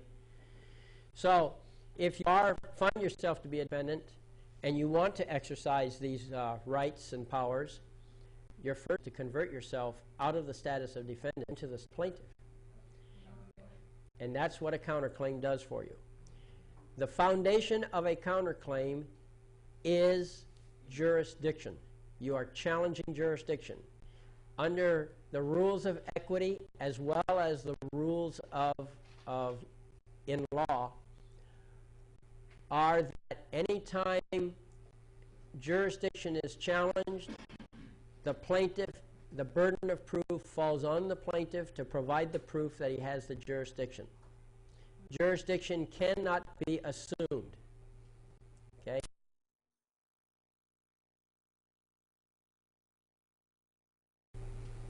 Okay? So you do a counterclaim, you say, where's the jurisdiction? You have no jurisdiction. You can put in whatever you want in your counterclaim, and you ask for, and if they have no jurisdiction, obviously you've been injured. Your rights have been taken from you. And if you have an injury, you claim damages for that exceeding the jurisdiction. Okay? Back again, if the government violates your rights, what do? You say, hey, you guys, it's a chain of events. You guys exceeded your jurisdiction, so the consequence of that, the next link in the chain is that I was injured, and the next link in the chain is I want damages for my injury. Okay? All right, so that's a court of record. Enough of that. You now know, I hope. Okay. So, a brief word about habeas corpus. By my research, and there are people who have argued with me, somewhat half successfully, but nevertheless, my position is that the sovereign is always, without exception, always subject to his own court. Stand by for a tape break.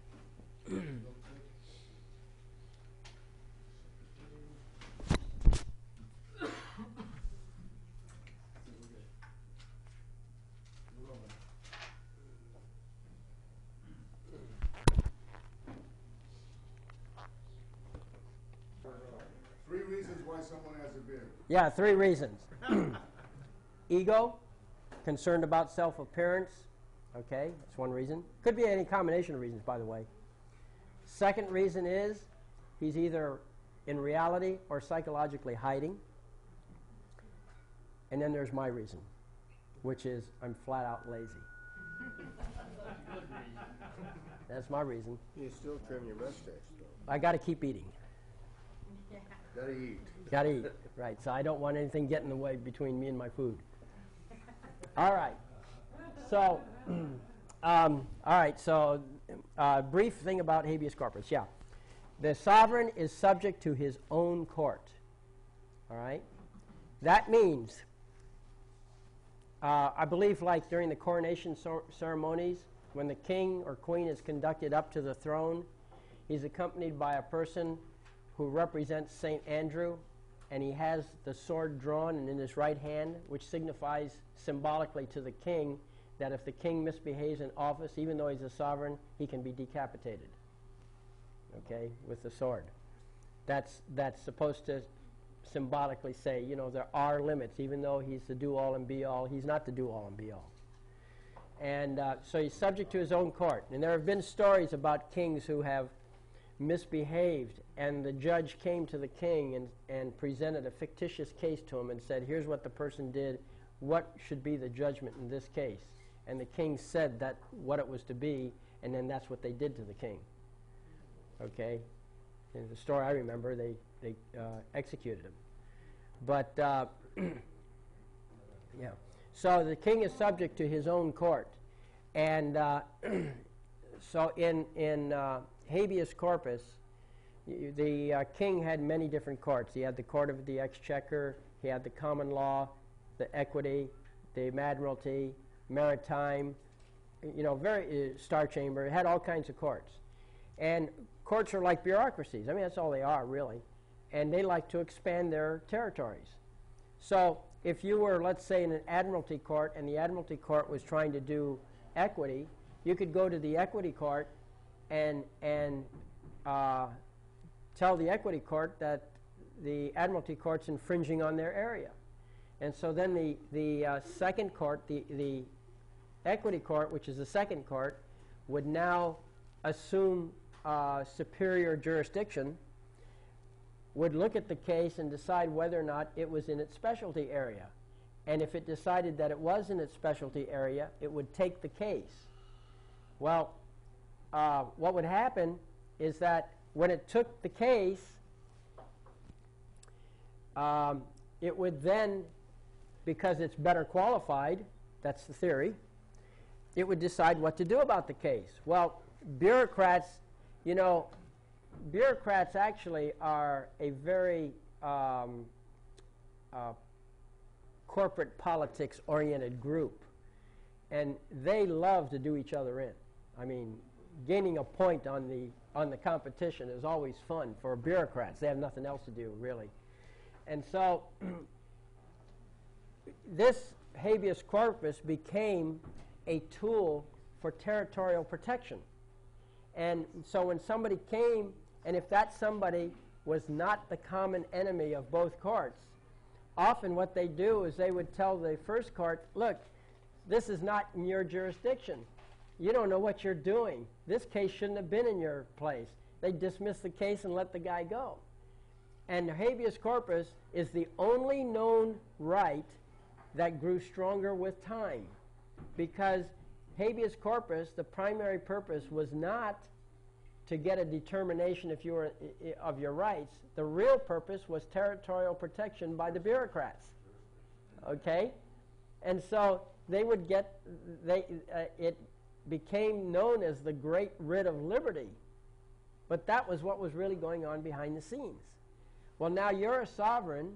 You're always subject to your own court. And by the way, be very careful who you hire into your court for that reason. But you're subject to your own court. Now, the only way anybody can get jurisdiction over you is if they can produce an injured body, right? Corpus delicti. If they can produce the corpus delicti, well, then obviously they get jurisdiction. That's the fundamental of jurisdiction. Well, what habeas corpus is here in America, you're sovereign, you're subject to your own court. So you complain to your own court. You petition your own court for habeas corpus. You're saying, hey, I don't belong in that court. I belong in this court, the one that has jurisdiction over me already. And so your court pulls over this other court stuff, looks at it, and says, where's the injured party? You send out the notice. You say, all right, you guys, why are you taking jurisdiction? What's going on? You have 3 days to answer. Okay? They come back.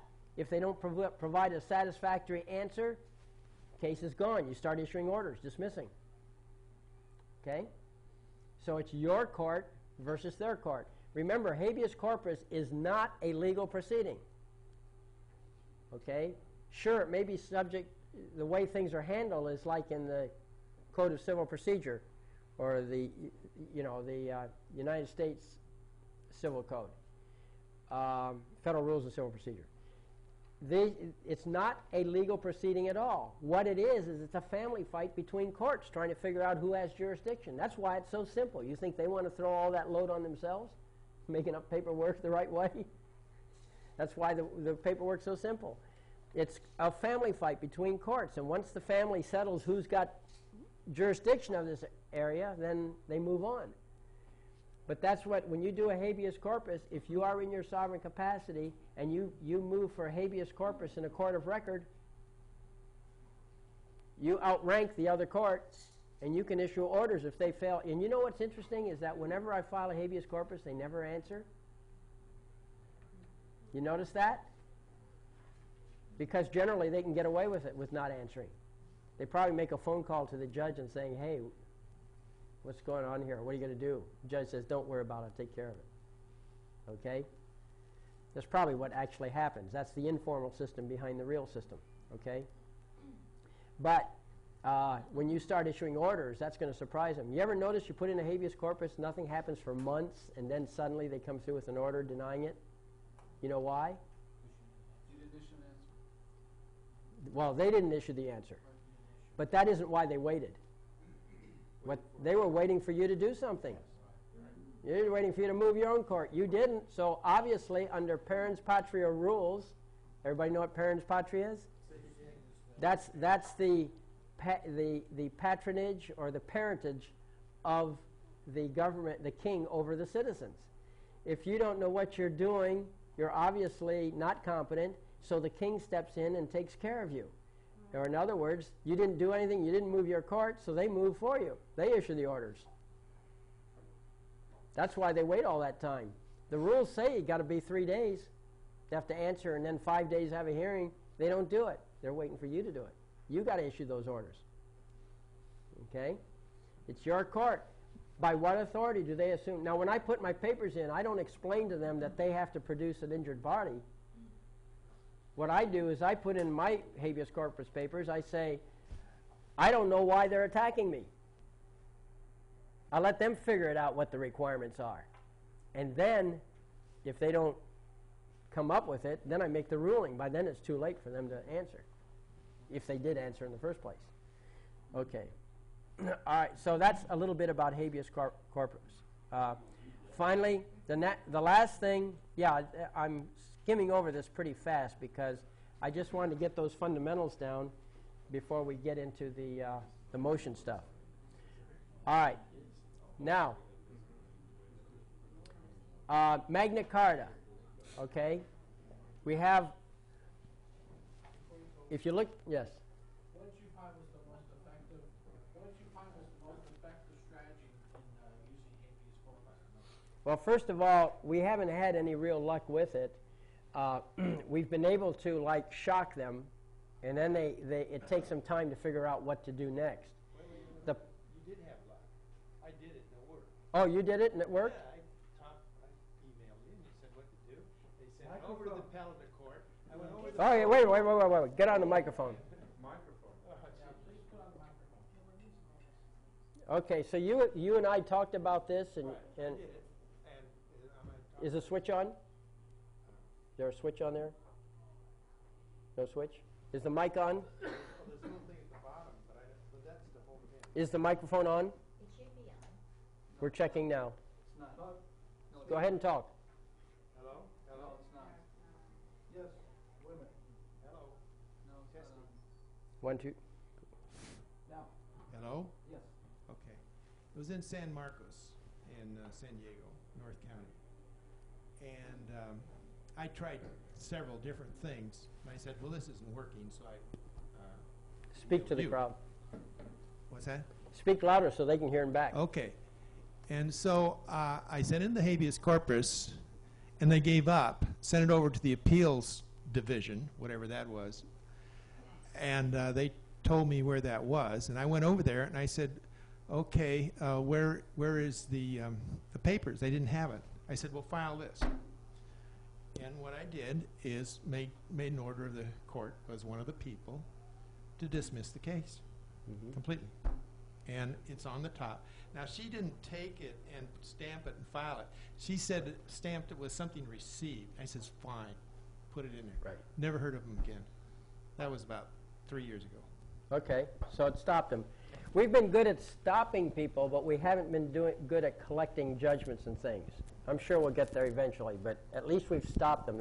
That's the main thing that we've, in other cases, not habeas corpus, but doing other techniques, we've stopped them. They just like the case fades away. Yes, sir? You got the judgment, then it's just a collection issue, no? No, it's not just a collection issue, because, you know, if it's a judgment, and remember, a lot of this concept that I'm bringing in about being nice to everybody is a relatively new concept, because in the past, people have not been nice. They've been angry, upset, because they're getting a raw deal, and then, of course, it just, you know... Nice does work, yes.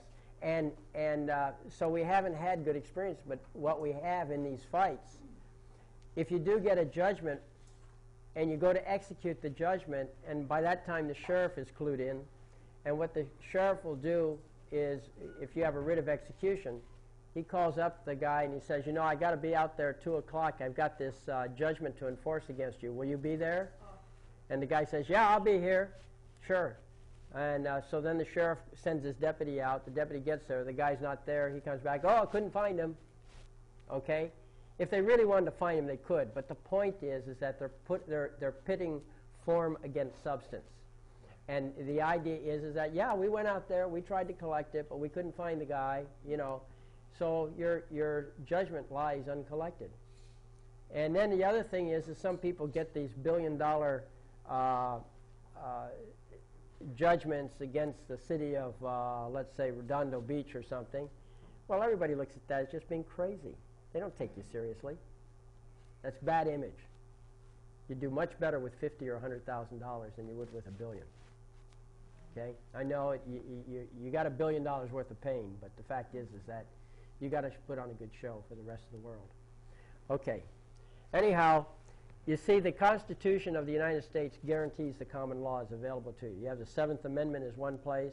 Article 3, Section 2 says that the judicial power of the United States is available to all cases in law and equity. Well, in law means common law, okay? Statutes are actually equity. So the judicial power is available.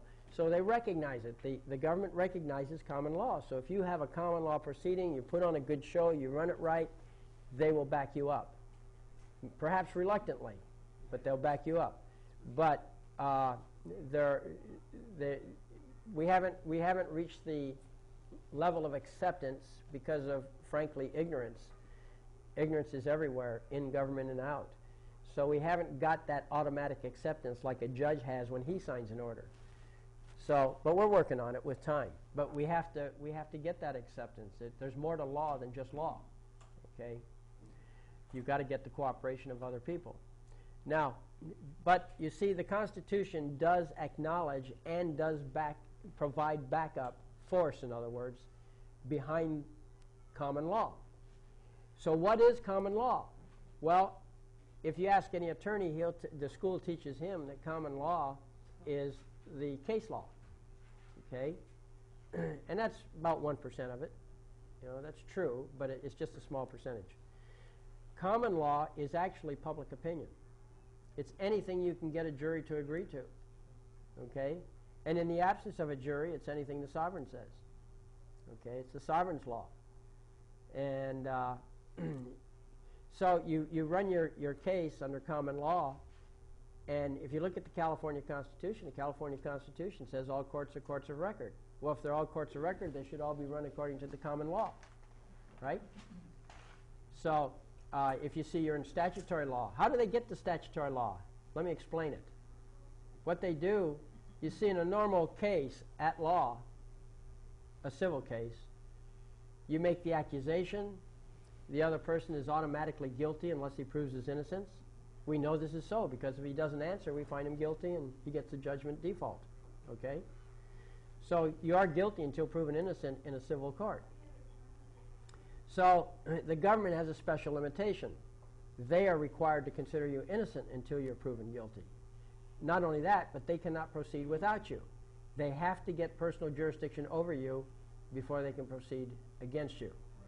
So what they do is they arrest you and they bring you in, they have this little thing called an arraignment. Why do they have arraignment? The reason is because they are securing your agreement to a court not of record. Okay? They say to you, you are accused of violating statute or code such and such. Not common law, but code. How do you plead? Do you plead that it's a valid statute but you're not guilty? Do you plead it's a valid statute but you are guilty? Or do you plead it's a valid statute and no contest? Okay, in all cases you're pleading it's a valid statute. Now they don't say that. All they say is you're accused of violating it, and if you take the bait and give them a guilty, not guilty, or no contest, you have automatically agreed to the validity of the jurisdiction. Okay, the code. The fourth choice they never tell you, which is I demand a common law court. I demand proceeding in common law in accordance with California Constitution, Article 6, Paragraph 1. Okay? And so that's how it's right there. But you have a primary right to contract. So they contract you into an alternative system. Okay? So, now, just exactly what is the common law? Well, again, all the attorneys are taught that common law is case law. But let's take a look here.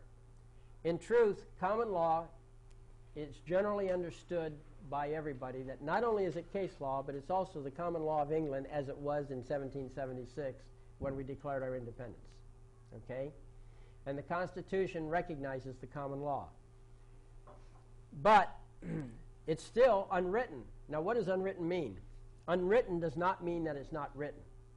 What it means is that there is no common pinpoint source where you can find the common law defined. Okay? If you look at statutory law, it's real easy with statutory law. You just go to the legislative record, you show there, that's where it came from. There's a procedure followed. Common law doesn't work that way. Basically, the sovereign decrees whatever he thinks the law is, and if public opinion agrees, that's the common law. Okay? So bureaucrats do not particularly understand common law. Okay? So you got to give them something to get their teeth into, because everything has to be in writing. You know, that's how bureaucrats are. So how do you put it in writing? Well, it turns out that we had this little thing called the Confirmatio Cartarum. Now what happened was the Magna Carta came along. Magna Carta basically put some limitations on King John. They basically told him, look, you know, sign this or we'll cut your head off. So he signed it. And the Pope blessed it. But about a year later, the Pope died and King John died. It was a remarkable coincidence. They were died within like about 3 months of each other, 3-4 months. And they created a power vacuum in the religious side, and they created a power vacuum on the king's side, but the noblemen were still organized. They had no power vacuum. So the first thing they understood, you know, they're smart, and they immediately went to the new king, who had not yet established his power base, and they got him to recertify the Magna Carta. And every king after that recertified it to some degree or other with some minor modifications. And so that's how the Magna Carta was kept alive, and it grew stronger with time. Well, King Edward I came along, and he was likewise weak, and the demands were made on him to recertify it. So he came up with this document called the Confirmatio Cartarum. Can you spell that? It's up there on the screen. Here. Now it's a little bigger, I think. It'll be a little bigger. There. Now can you read it? Okay. Confirmatio Cartarum. And this is really a neat little item. Yep. Okay. And right here, this is the king speaking. Okay? And he says in the Confirmatio Cartarum, we have confirmed them in all points, and that our justices, sheriffs, mayors, and other ministers, which under us have the laws of our land to guide, shall allow the said charters pleaded before them in judgment in all their points. That is, to wit, the Great Charter as the common law, and the Charter of the Forest for the wealth of our realm. So, the Great Charter, that's the Magna Carta, another name for Magna Carta. The Magna Carta is the common law. But notice what it says. It says that all of these king's officers shall allow them pleaded. In other words, you don't have to use the Magna Carta, but if you choose to call the Magna Carta the common law, the officials must accept it as such. Okay? So it's optional with you whether or not it's common law. But they have to take it if you demand it. Okay, so that is the great connection. That's the connection between the Constitution and the Magna Carta, is the Confirmatio Cartarum. Believe it or not, I found this in a Bar Association law book. I think I give the credit at the end of the article. But the Magna Carta is the common law. Magna Carta is good law in the United States, especially if you as a sovereign decree it so. Okay? And in my papers, you'll see I decree it so. All right, so that's the Confirmatio Cartarum. And from there, we go to the Magna Carta. And the Magna Carta has a variety of things that are kind of handy. The one that I'm looking forward to developing sometime in the future is Article 61. I love Article 61. This is the best article in the whole thing, I think. Article 61 defines the procedure for setting up and running a grand jury.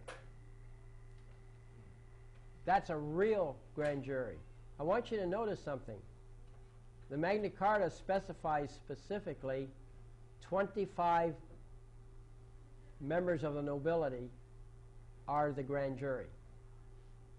Okay? 25 people. We are all grand jurors potentially. We are people. I hope we're all people in here. Okay? Do we have 25 in here? Yep. We have enough for a grand jury? I counted 22 once. 25, exactly. 25 exactly. Boy, we can tear up the landscape here, the legal landscape. You mean one right here. Okay. Not citizens. See, you know you're entitled to a jury of your peers. What's the definition of a peer? You ever thought about that? Who knows what the definition of a peer is? Anybody know? Same as you. Member of the peerage, right. What's the peerage? That's the nobility. In America, before we created citizens of the United States with the 14th Amendment, everybody was a peer unless he was a slave or an Indian. Okay? So everybody was a peer. Today, regardless of color, everybody is a peer. Okay? Because we've prohibited discrimination. So we're all peers. We're members of the peerage. So when you're entitled to a jury of your peers, that means somebody who knows he's a sovereign. And there was a case in San Diego about 10 years ago or so. I wish I'd followed up so I could cite it and tell you exactly what it was, but I didn't.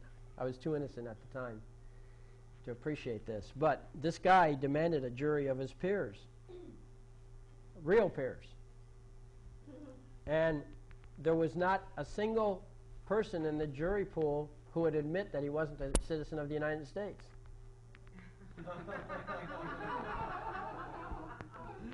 They all insisted that they were subjects, right? Subject to the jurisdiction. Well, that's not a peer.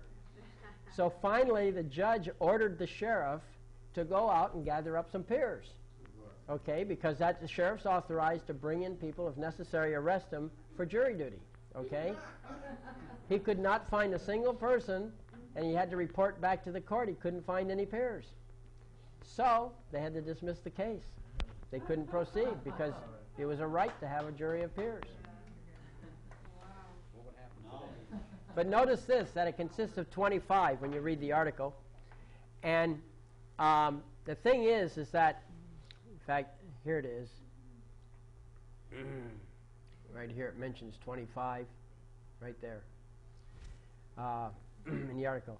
You'll notice that all the grand juries in the United States consist of fewer than 25. They're 23, 21, even as few as 17. Okay? Why? Well, it's because they have no real legal power, no lawful power. They have legal power, but not lawful power. Legal means statutory form. Lawful means substance and common law. They have no real authority. And I remember the Orange County Grand Jury did a report on the data processing department of Orange County. And it was a rather scathing report about how sloppy they were, unorganized, and so on, you know. And I remember one of the supervisors saying, well, you know, that's the grand jury's opinion, but they don't really know what's going on and what's happening with data processing, you know. That was his position. He couldn't have said that with a grand jury of 25. And I'll tell you something else that's not well known. If you look up in the code somewhere relating to grand juries, I don't remember where it is, but I know it's there. A grand jury can remove anyone from elected office. Really? It's in there somewhere. Put a grand jury together. Well, let's get busy on that one. Yeah. We're convened right now. Yes. Are you saying that a grand jury to be lawful must have 25 people? So that all these If- grand juries with fewer mean we than can- 5 are We can just vote now blowing in the wind? They're bogus. and remove Bush? They're accepted, they're followed, but when push comes to shove, as the supervisor said, well, they really don't know what's going on. They just don't understand. He wasn't going to change anything in the data processing department. Yes, sir, you were saying? I said, you mean tell me we can settle this issue with Bush and vote him out of office now in this rule. I'm talking about California rules. Oh, California rules. Right. I don't know how it works federally. I don't know, but it's interesting. Just as a little to give you a taste of the power of a grand jury. It tells you right here that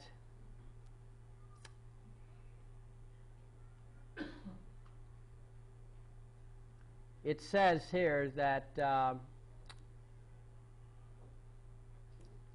right here. Okay, and here it is. Starts here. Okay. And it goes down to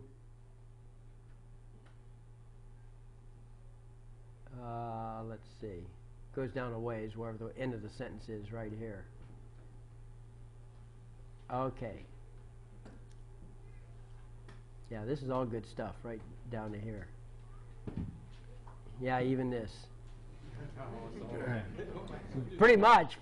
But basically, here's what it says. It says basically, all right, if we, our justice, or our bailiffs, or any one of our servants shall have transgressed against anyone in any respect, or shall have broken some one of the articles of peace or security, and our transgression shall have been shown to 4 barons of the aforesaid 25, those 4 barons shall come to us, meaning the king and his staff, or if we are abroad, to our justice, meaning their judges, of course, showing to us our error, and they shall ask us to cause that error to be amended without delay. And if we do not amend that error, or we being abroad, if our justice do not amend it within a term of 40 days from the time when it is shown to us, or we being abroad to our justice, the aforesaid 4 barons shall refer the matter to the remainder of the 25 barons. And those 25 barons, with the whole land in common, shall distrain and oppress us in every way in their power, namely by taking our castles, lands, and possessions, and in every other way they can, until amends shall have been made according to their judgment, saving the persons of ourselves, our queen, and our children. In other words, you can't kill the kids. You can't kill the king and queen. You can't put them in jail. Okay, so you can't touch them personally, but you can take all their properties. Okay, and when amends shall have been made, they shall be in accord with us as they had been previously. Right? Got to be in accord with us. So the grand jury decides when the fight's over. No one else. There's no other authority. Okay, the grand jury is the sole judge as to when this problem is fixed, or whether it's fixed. And when amends shall have been made, they shall be in accord with us as they had been previously. And whoever of the land wishes to do so shall swear that in carrying out all the aforesaid measures, he will obey the mandates of the aforesaid 25 barons, and that with them he will oppress us to the extent of his power. In other words, the king is pre-approving anybody who wants to help the grand jury go against the king. Okay, it's pre-approved. Yes, sir. If you go into a court, demand a common law,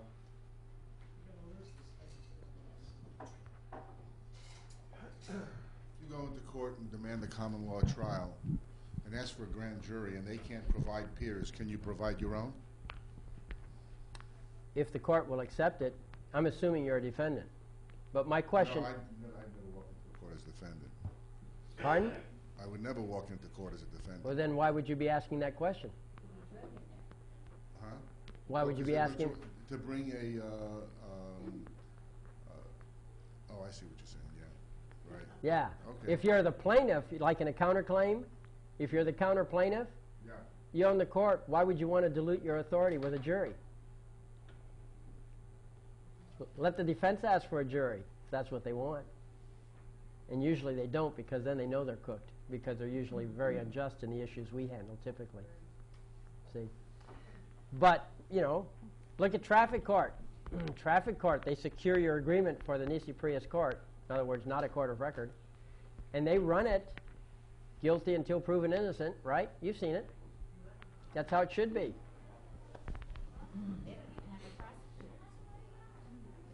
I know, judge does the prosecuting. Okay, well, that's the a little bit of Magna Carta.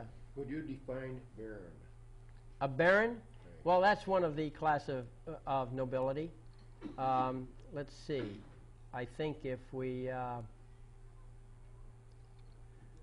somewhere in here, that's not the subject for today, but somewhere in here I provide to you a list of the ranks of nobility in England. I don't know where it is. It's somewhere on here. Anyhow, all right. So that pretty well covers the overview. Yeah. Well, lunch is at 12, and it's 12. Ready? Yeah, I know it. I bore you so. Time just drags on. Yeah. Well, you mentioned that you're going to mail the CD. Are we through recording? Okay, let's take a break. All right, everybody, would you please? It's Dazzle. Yeah. Okay, well, we're going to talk about motions. And so, going back to the main website, let's see. Here we are. What is that website? Yeah, well, it's actually a program on the computer called Dazzle. So, right. It's kind of a neat one. Okay, so we'll go back to procedure. Okay. Now, what I'm going to talk about is motions. And this is going to be about the form of motions. Okay? I'm not going to get into substance. There's many different kinds of motions, and whatever there are, I'm not going to talk about those. What I'm just going to talk about is the form of motions, how the paperwork should be assembled, what it should look like, and so forth. But once you understand motions, you can do just about anything with a motion. Yes? Is this on the website? No. It will be. Right now it's not. It's on the CD. But I will be putting this up because now I've modified it. The CD pretty much parallels the website. Some things I don't have on the website, like for instance Title 26, Title 28, Title 18, you know, those things. I don't have those on there because you get them on the internet anyway. You know, those are publicly available. But, yes? Well, the problem with that is they don't publish the head notes. Neither do I.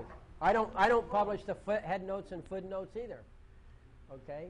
Not really. But I've got these things off the internet. That's where they came from. So I know it's available.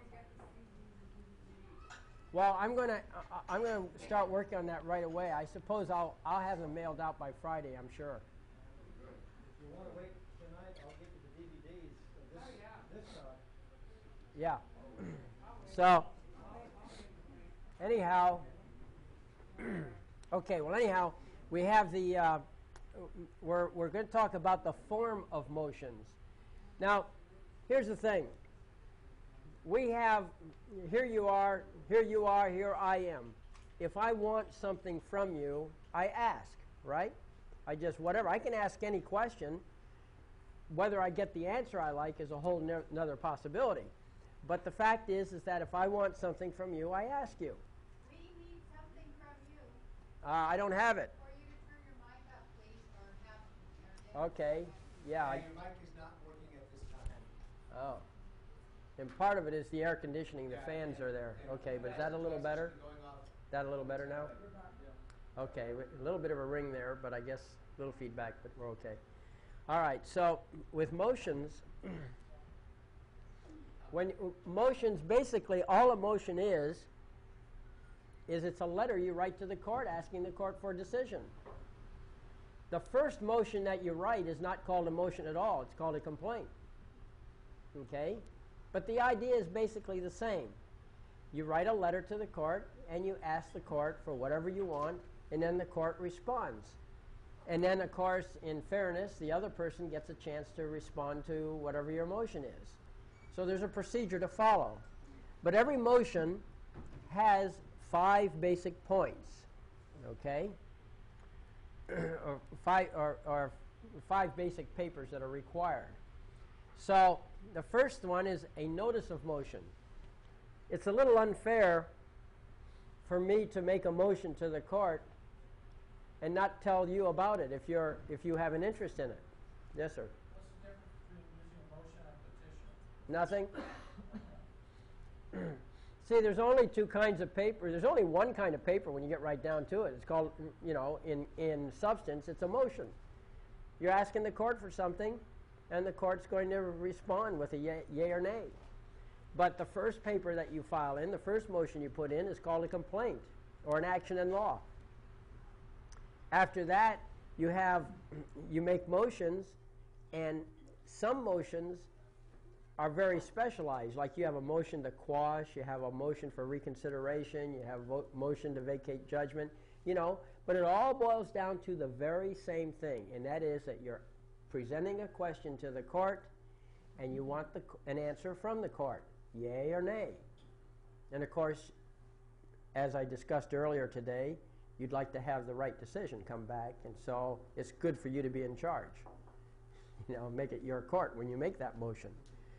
But the idea is that you're writing a letter to the judge, or not the judge, I mean to the court, and you want that court to come back with an answer. And of course, you're fighting for your side. So you need to format these things correctly. And there's a standard way to format it. And if you do this, it makes it a lot easier for everyone else, because everyone else is looking for you to format it that way. And if you do it that way, then it's easier for them to absorb what you're getting at when you're getting at it. So, but the first thing is you got to put in a notice of a motion. Hey, everybody, I'm going to ask the court this question. Be there or be square. Okay? So that's what the notice is for. Exactly that, giving notice to everybody. Then you make the actual motion. You go to the court and you say, well, this is what I want. Okay? Well, of course, if that's all you do, the logical thing the court's going to do is say, well, okay, you want it, but why should we give it to you? Okay? So then you bring in two other items. One item you bring in is called facts. Okay? What are the facts in this that surround this problem? And then the other thing you bring in is, well, what are the rules of the game? What laws are there? Or if you don't have any laws, what philosophies you have, or something, you know, some authority that the court can look at and say, oh, okay, that makes sense. All right, so you put the two together, but if you just present the facts in the form of an affidavit, and you just present the law in the form of authorities, that's not enough. Basically, if that's all you do, you're asking the person, court or anybody else that you present it to, if that's all you do, you're asking them to do your thinking for you. And you want to do their thinking for them. It's much better that way. So you, in your paper, you include also your arguments. Why is it? How do the rules of the game combined with the facts of the matter come together in order to deliver to you the very thing you want out of the court? That's called argument. Okay, so we have argument. That's the C there. Now, it's true that you put together a notice, you put together a motion, you put together your points and authorities, and you file it with the court. But how does the court know that, although you have the notice, motion, and affidavit and points and authorities, how does the court know that the other side got proper notice? So you've got to put in a paper with the court telling the court that yes, indeed, everybody got a copy, and that's called a proof of service. So now the court knows that, well, you were polite, you were fair, you gave them their notice. Now the court doesn't care if they don't respond. But if you put in a motion without a proof of service, the court is very much concerned that this is a one-sided deal. Okay? So they want you to notify other people. All right, and then you have a proposed order. Now, the rules of court, if you look at the federal rules of civil procedure, and I believe it's also in the state rules, but I'm not sure, attorneys are prohibited from submitting proposed orders. Okay? They may not do this unless they get the court's permission. Okay? There's a very good reason for that. Attorneys are not sovereigns. They are officers of the court. Their job, in fact, their primary job, their primary duty is to the court. Their secondary duty is to their clients. Okay? And by the way, you'll find that in American jurisprudence, AmJur. I don't know, it's first, second, or maybe all three of them. But you look up an attorney, you'll find out that an attorney's first duty is to the court, second duty is to the client. Okay? So that he's an officer of the court. The theory is, and this of course doesn't work, but the theory is that all of these attorneys are actually counselors, and they all have a common interest, that is to seek the truth. Right. Well, I tried to warn you. But that's the theory, okay? So, but you see, attorneys are not the interested parties. They are merely representatives, or they are court officers, but they're not the interested parties. And because they're not the interested parties, they really don't qualify to decide what orders should be or not be. Now, if you're not an attorney, you definitely can put in a proposed order. But if you're an attorney, you're prohibited from it. Usually what happens is when the court renders a decision, they also instruct one of the attorneys to write it up. Usually the winning side writes it up. And, well, that's fine. They can do it if the court instructs them to do it. But other than that, they cannot. Anybody here know what the word render means? I used it just now. What does render mean? You say the court renders a decision.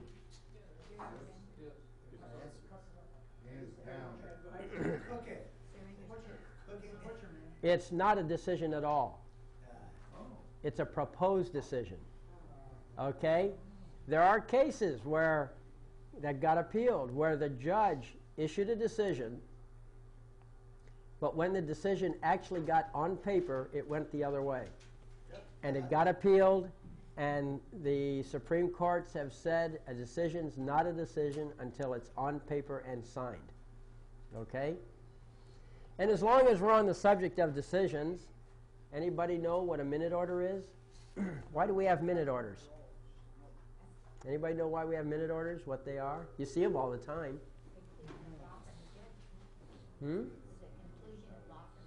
No, it's not a conclusion of law from the judge. It's not a decision. It's not an order. It's not a ruling even. It's an accounting of the days of decisions. Not even that. A minute order is not part of the record. What it is that you have to look back in your court history to understand this. Back in the good old days, several hundred years ago, all opinions or decisions of the court were written in a large hand, great big letters on the paper, and delivered to the parties. It was written in large hand. The clerk kept notes of the court procedure. Those notes were written in a small hand, minute hand. Okay? So minutes of the clerk, or minute handwriting, is merely notes of the clerk and have no legal standing. Okay? No legal standing. Now, all these courts are issuing minute orders when they issue it. Can you have a clue why they issue minute orders instead of an actual order? Well, I'll tell you why. I'll tell you why. The California Constitution requires that all courts in California be courts of record. Now, you know what a court of record is, right? We went through the 5 requirements. Now, but they're conducting courts not of record. True, they're keeping a record, but they don't meet the qualification for that term of art, court of record. So how can they have a court not of record without violating a court of record? Okay? Well, what they do is they issue minute orders. And since nobody understands what a minute order is, that it's merely the clerk's minutes, because, see, a judge can act as a clerk if he chooses, all right? Since nobody understands that minute orders, what they are, all they know is they're in court, the judge said do this, he issues a minute order, and they all accept it, not knowing that it's not the real thing. Okay? And of course, if somebody violates the minute order, they can be persecuted as well as prosecuted for contempt of court. But it's only because nobody understands that that minute order is not a real order. Okay? And this is some of you have heard of that case the other day, where we put in a notice to the sheriff and some other people that the minute order issued by an order was an order without jurisdiction. And that was the reason why, because it was not a court of record. It could not have been issued by a court of record. It was a decision purely out of a nisi prius court, accepting that it wasn't even a nisi prius court because, after all, the person did object. So, there you are. So, anyway, enough of that. So let's go back here. So that's the overview of a motion. And there's a seventh item here, which is after the order is produced by the court, then the winning party typically sends out a notice, or the clerk can send out a notice to all the parties saying what that decision was. So it's called a notice. And of course, a notice of ruling is exactly the same format as a notice of motion. It's just that we're saying what the decision was. So let's take them one by one. Let's talk about first what the notice looks like. Here is a notice, okay? It has a format that you're all familiar with. All right, what's going on here? Try this again. Click the top button. Which top button? Okay, the one you had on the back one. Try it again. Cancel and click the top. Up here? No, click the notice of motion again. Right here. Right. Okay. Now click the top button that says open. Oh, there it is. You're right. Got it. Right. Okay. This is supposed to go. I hear it spinning up. Here we go. It's a Microsoft Word file. Sorry, didn't mean to advertise Microsoft. Okay, now this is a notice of motion that actually came out of a case. Okay. I had a case here. Now here was my problem. Some people were taking care of my dad, and when his mind was failing him, they got him to sign away the title to his home. Okay, there's a name for that. It's called undue influence. Okay, and normally undue influence is an equity issue, but nevertheless this happened. So I decided to sue some people, and we had some complications along the way. Well, we arrived at a point where he passed away. So when that happened, since he was the plaintiff in the case, normally a case dies. Okay? That's it. Unless it involves property. If it involves property, then the case can continue, but you have to find a substitute plaintiff. Who's going to step in for the old plaintiff? Well, since I was the logical heir to the property, and I was also present at all times when the offenses occurred against my dad, like for instance when the nurse came to take care of him, the property manager of the mobile home park came out screaming at the nurse, telling her she shouldn't be here, stuff like that. Really unreasonable people, I think. So anyhow, we had this lawsuit going, and now what I wanted to do is I wanted to become the new plaintiff. So there was no plaintiff. So they had issued a court order of some kind dismissing the case. But you see, you can't dismiss a case if there's no sovereign of the court.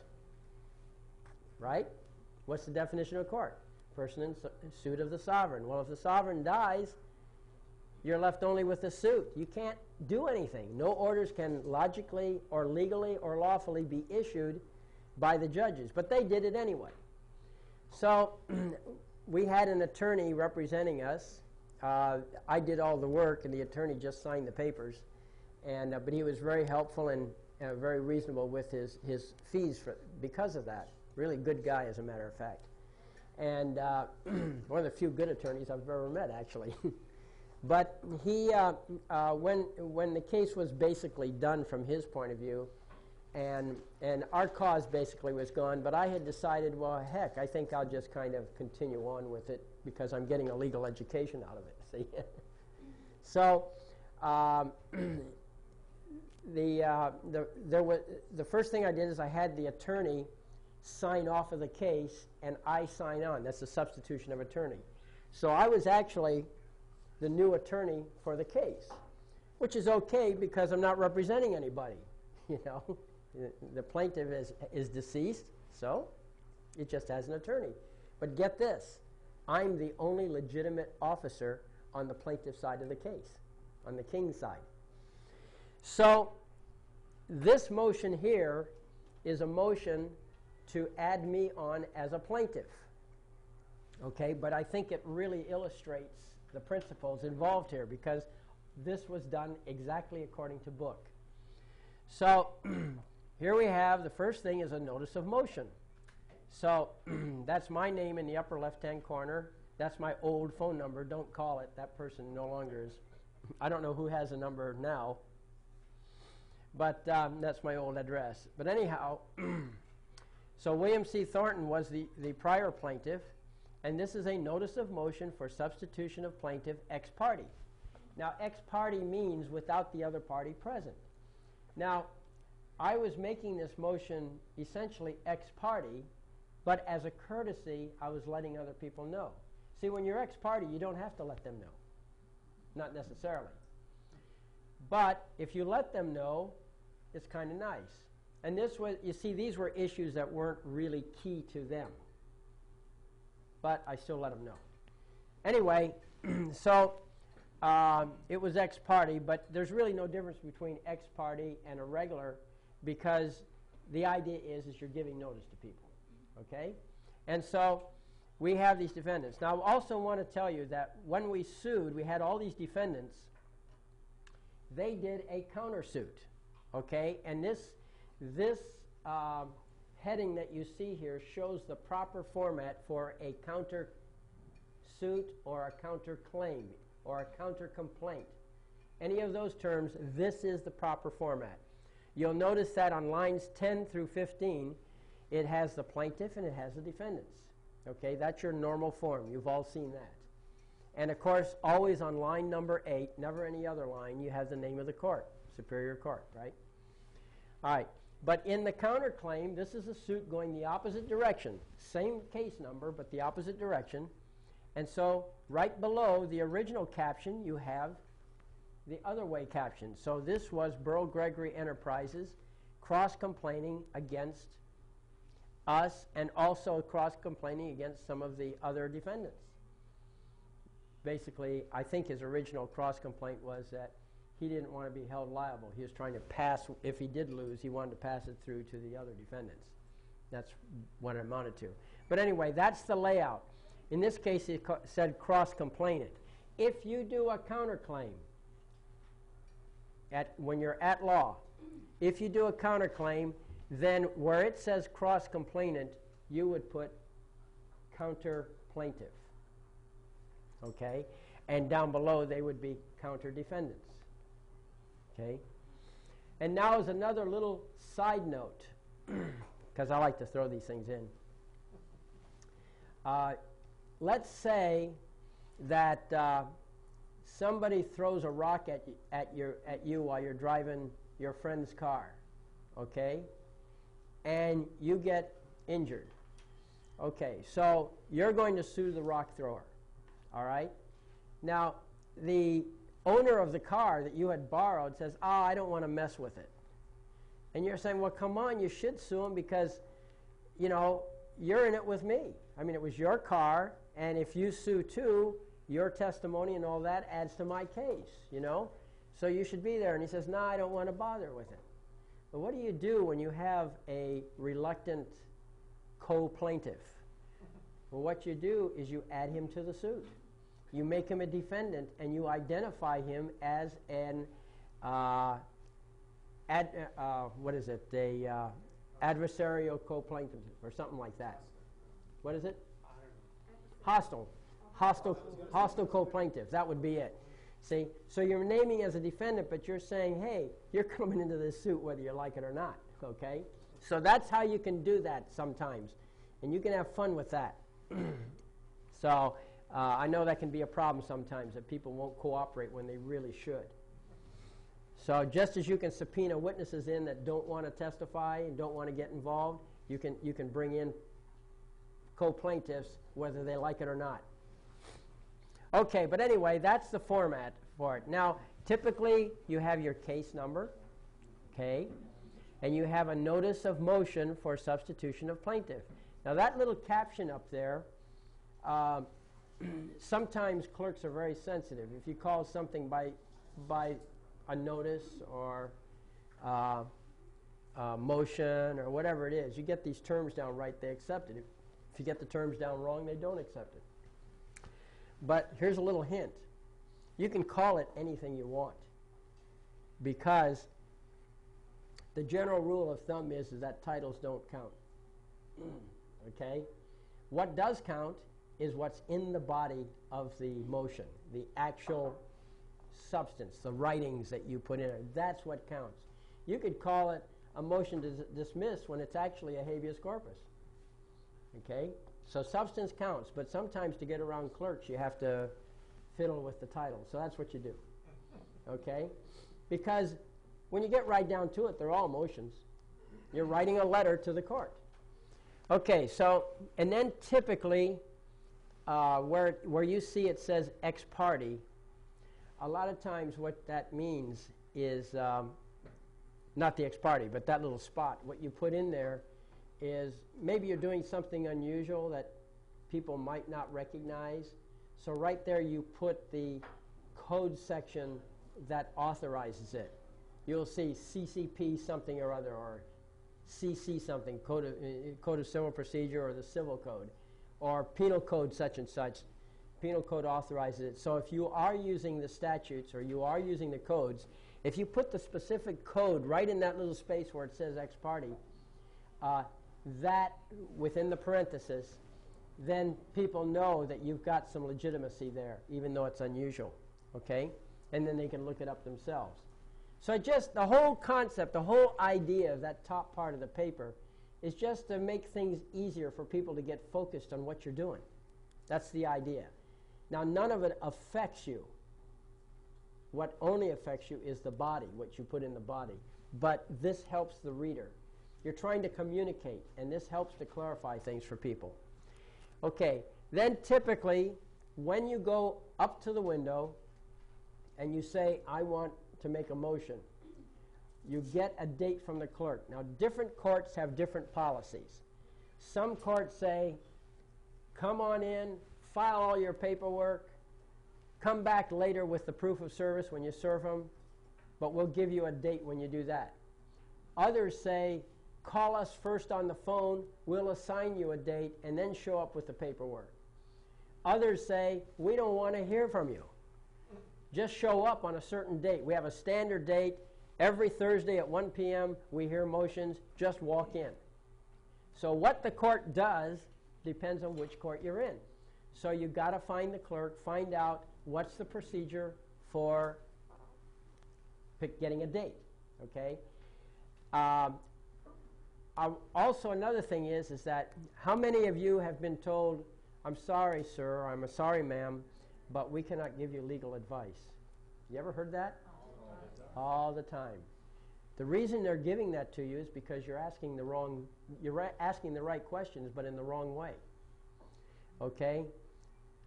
What you should say whenever you go to a clerk or anybody of that kind, you say to them, not what should I do? You say to them, what do you require? As soon as you say, what do you require, you've eliminated their responsibility. Now they can speak freely. Okay?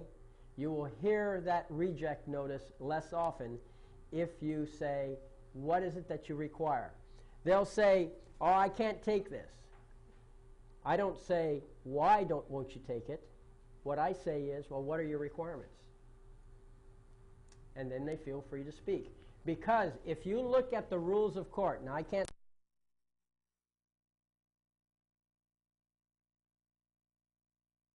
speak for every court, but I do know that in the Orange County Superior Court, the clerks are specifically instructed to be helpful. Okay? It is their job, and it's in the rules. It is their job to help you, not to advise you. Okay? So what's the difference between being helpful and advising? Well, it's the difference between what should I do and what are your requirements. Okay? So make sure you ask the question. It's not what you asked, it's how you asked it. Okay? All right, so anyway, typically you get the date, you get the department it's going to be heard in, and you get the name of the judge. That's typically, and you put just right there those 3 little lines, and that you put that on all your paperwork for that specific motion. That helps to orient people. Now this here, of course, is just a notice of motion. Okay? So that's what it says. And here's the notice of motion. To all interested parties, please take notice in the above entitled court that on January 15th, 1987 at 1 p.m. or as soon thereafter as the matter may be heard in Department 430 of this court located at 125 7th Drive, Santa Ana, California, William R. Thornton will and hereby does move for an order substituting the plaintiff in this action. And then sign it as a petitioner. Okay? That's it. It's just a notice. Just saying, here's just a brief statement. This does not have to be legally correct. Okay? Because you're not asking anything. You're just pay attention. Now, as a matter of writing technique, I want you to notice that to all interested parties, please take notice. It's all capital letters. Okay? The rest is in upper and lower case. Why is that? Well, I cannot give you any good reason that you can check. Okay? So all I'm going to give you is hearsay as to why that's done. But I've seen it on a lot of papers that they open up with capital letters. But I was talking with a person one time who said that he had been in Washington, D.C., and he went to some court in Washington, D.C., and he filed a paper up there, and the clerk told him that they couldn't accept it. And then the clerk paused and looked at it and said, "Oh, it's in all capitals. Now we have to listen." That's all I can tell you about what the story I heard, okay? But you think about it. It's true. All caps is yelling on paper. Okay? And what did the town crier go do back in the old days? Because a lot of this stuff is based on ancient custom. The town crier went down through the town, ringing his bell, 12 o'clock and all's well. Or else he had some news notice that the neighborhood should know about. They had town criers back in olden days. Okay? So you yell at the person, you say, "Hey, wake up. I got to say this to you. Listen." That's all caps. And then you speak in ordinary tones, because now you should have their attention. And they can't say they didn't know because you yelled at them. That's my off-the-cuff theory on it, okay? But it is a fact. You look at papers, and they do have all caps on them, in that first opening line a lot of times. Yes? Caps means conspicuously different. Caps means conspicuously different. Okay. Well, it certainly is. Sure, why not? It doesn't affect my rights, because since I'm sitting in judgment, I'm the tribunal. The sovereign of the court's the tribunal, unless the authority is taken away from him by a jury. Yes, sir. In the Styles Manual of the United States of America, and by professors in all colleges on the English language, the only capital letter that can be used in a name is the first letter. Well, that certainly is their rules. That's against their rules. Anything written in capital letters is fiction. But that's their rules. Yeah. My court. Yes, but the Federal Rules of Civil Procedure and the Styles Manual for the federal government also My court. Huh? I'm the tribunal. How important is what you said to me? It isn't. Okay, thank you. That's the beauty of being in control. You're right, but you see, there's an old saying in common law. It's actually a maxim. The maxim, and maxims are legally, you can bring them in for judicial notice, okay?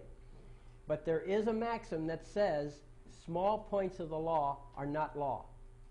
Right. Okay? So they use that slicing and dicing and dividing and mixing and all that in order to trash your case when they want to. All right? And I say, yeah, there's some merit. You know, it's good to be educated in those things. But I believe in substance. And when you get right down to the substance, I pay attention to form because I want to put a good show on. Right. But when it comes to substance, it doesn't matter to me if it's caps or lowercase. It doesn't matter if your name or my name's in caps or lowercase. Okay? Yes, sir. Another thing is the caps denote the vessel name, where if they're bringing you into an admiralty jurisdiction, Right. they're claiming to have ownership over the vessel. Right. Okay, that's Mhm. why it's important to provide it somewhere in your paperwork. Well, it's not important if you're the judge. Right. If you're the tribunal, it's not important. Or at least I don't think it would be to you. It's certainly not important to me. And remember this also, that one of my favorite attorneys is Abraham Lincoln. Of course, he wasn't famous for that. But what makes him my favorite attorney is that he taught me a very important point through his writings. He basically wrote that if you don't want to argue a point, don't bring it up. Okay? So there are these issues, but you just be amazed. The other side is not competent either. Not only am I not competent, neither are they. So, you know, we don't bring it up, they don't either. So I don't assume anything on their part. The only thing that counts with me is what's on the table. They don't want to bring it out into the open, doesn't mean anything. Yes, sir. Okay, one more thing about styling it straight up and down via the center versus to the right or to the left. Well, who's the tribunal? Who's going to judge this? Oh, that's true. Okay, doesn't matter if it's left side, right side style, you know. You got to remember, this is the key thing. Let me tell you something now. All of you are going to have this problem. I had it for 5 years. It took me 5 years to grow out of this. Maybe we can accelerate your growing out of it by bringing it to your attention. But everybody's going to have this very same problem that I have, and you just demonstrated that problem. And that is that we keep thinking that the rules are rules for us. They're not. You are cut loose. You're free. When you're a sovereign, you decree the law. You decree what the rules are. Your only problem is that you want to put on a good show so that the rest of the world thinks you put on a good show and that you're right. That's the primary number one criteria, okay? Number one. So if caps are important to them, sure, I'll put it in, okay? Doesn't make, I'm the guy who's the tribunal. They don't know that. They think the judge is the tribunal, see? And I let them go on with that fiction. I'm very light on that when I file my case, okay? In fact, the only thing I ever put in my cases relating to sovereignty, personally, is I will say right in the very first paragraph of my lawsuit, I say, I am so-and-so, you know, my name is so-and-so, I'm one of the people of the United States or one of the people of California, either way, and this court of record complain of such and such, and that's all it takes. That one little set of phrases establishes my sovereignty, establishes the common law, and strips the judge of his authority. That's in the example. So you have a footer too, though. It's short and sweet. I like that. It's short and sweet and easy, right. So you have a footer though, too, don't you? A footer? Well, footnote, you mean down here? Yeah, the footer. Well, that's just a notice of application. It doesn't matter as long as it's down there. Look, if you look in the rules of court, they probably specify they want it in the center, they want it on the left, they want the page number here. Sure, those are details. And yes, do put them there, but they're not critical about that. They're not going to, I've never seen a paper refused because it was on the middle instead of the left side. You know, that's petty. Huh? or do you have to? This will be on the CD I send to you.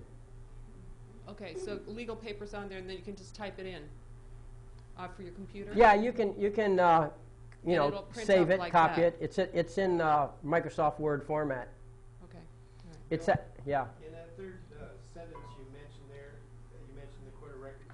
I am so-and-so, I am one of the people in California or United States. The third one you said about the court of record, how does that sentence go? And in this court of record, complain of whatever. I'll tell you what. But you're going to have that. Explain to the judge what that means, or does he knows. immediately acknowledge it? Neither. I don't explain it to him, and he does not acknowledge it. What happens is that at some point you end up in a hearing, right? And then the judge tries to make a decision. All right? And when the judge tries to make a decision, I simply object. By the way, all of my court hearings never last more than 5 minutes. Okay? I don't waste time talking to the judge. I go to the court. Here's a typical scenario. First meeting that I have, first hearing, whatever it is, what happens is the judge is in charge. He acts it. He knows it. Okay? He's never known anything else. He never met me before or anyone like me. So then he throws his weight around. He wants this, that, or the other. At some point, I object, right? Because I know I'm in charge, not him. And he's not doing what the sovereign wishes. So I just tell him I object. And he says, well, why do you object? Right? Isn't that the normal sequence? He says, why do you object? And I say, well, it's not my wish. Now, understand, under ancient custom, my wish is my servant's command. Okay? That's a legal principle. That's not just fancy talk. All right? So I just say it's not my wish. So then the judge says to me, well, if that's the best you can do, you're overruled. And I say, well, for the record, that's my wish. And he says, all right, noted, and moves on.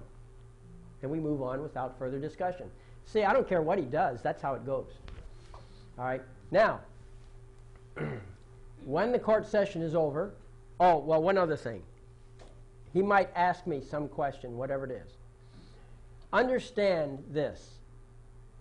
When you have a hearing, all of your arguments, all of your law, all of anything you have to say is already in the paperwork. Okay? There's really no need for a hearing. When you go to a hearing, you are not going there to add anything new. You had your chance to say what you're going to say, and it's all on paper. Okay? All your arguments, everything.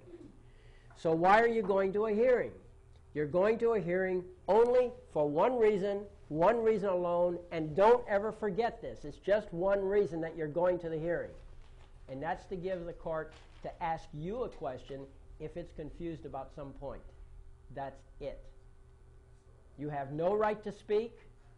As a matter of fact, sometimes people show up to hearings and all they get is the ruling. They don't even get a chance to talk. Okay? Because they already talked on paper. Right? So make sure you put everything in the paper, because going to a hearing does nothing beyond what you did on paper. Okay? Yes, sir. If you don't show up for that hearing, will they move to dismiss for lack of prosecution, failure to litigate, whatever? That can become an excuse if they were predisposed to ruling against you anyway. Okay, but theoretically you shouldn't have to show up. Okay. Okay? If you don't show up, then theoretically they would move on the paperwork, because that's where your real arguments are. Well, that's fine, because that's what happened. The judge made a tentative ruling before the hearing even started. Sure. Okay, your turn. How would this work in small claims court and or mediation and or arbitration? Well, first of all, small claims court isn't a real court. I mean, if you watch how they operate, that's the bottom of the barrel for anything. Okay?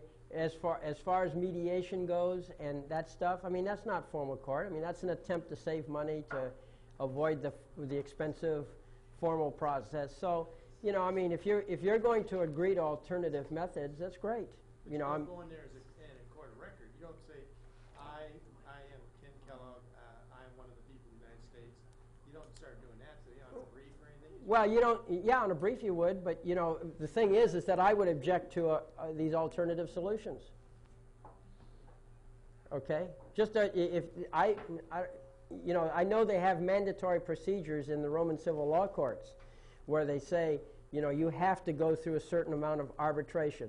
In a way, it's good because sometimes you can hash out things informally because that's what it is. They're just trying to cut the costs and get a little more efficiency on this. But, hey, you know, it isn't always satisfactory.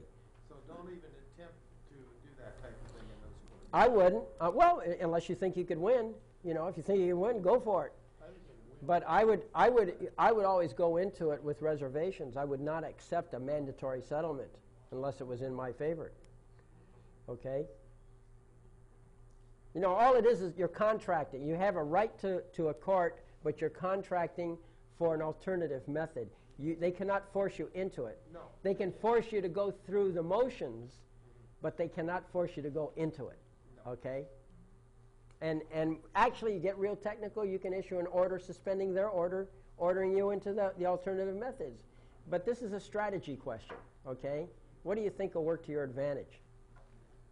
If you think it's to your disadvantage and you want the full dress court, as they say, with everything according to Hoyle, then by gollies, do it, you know? You can force it because you're the boss.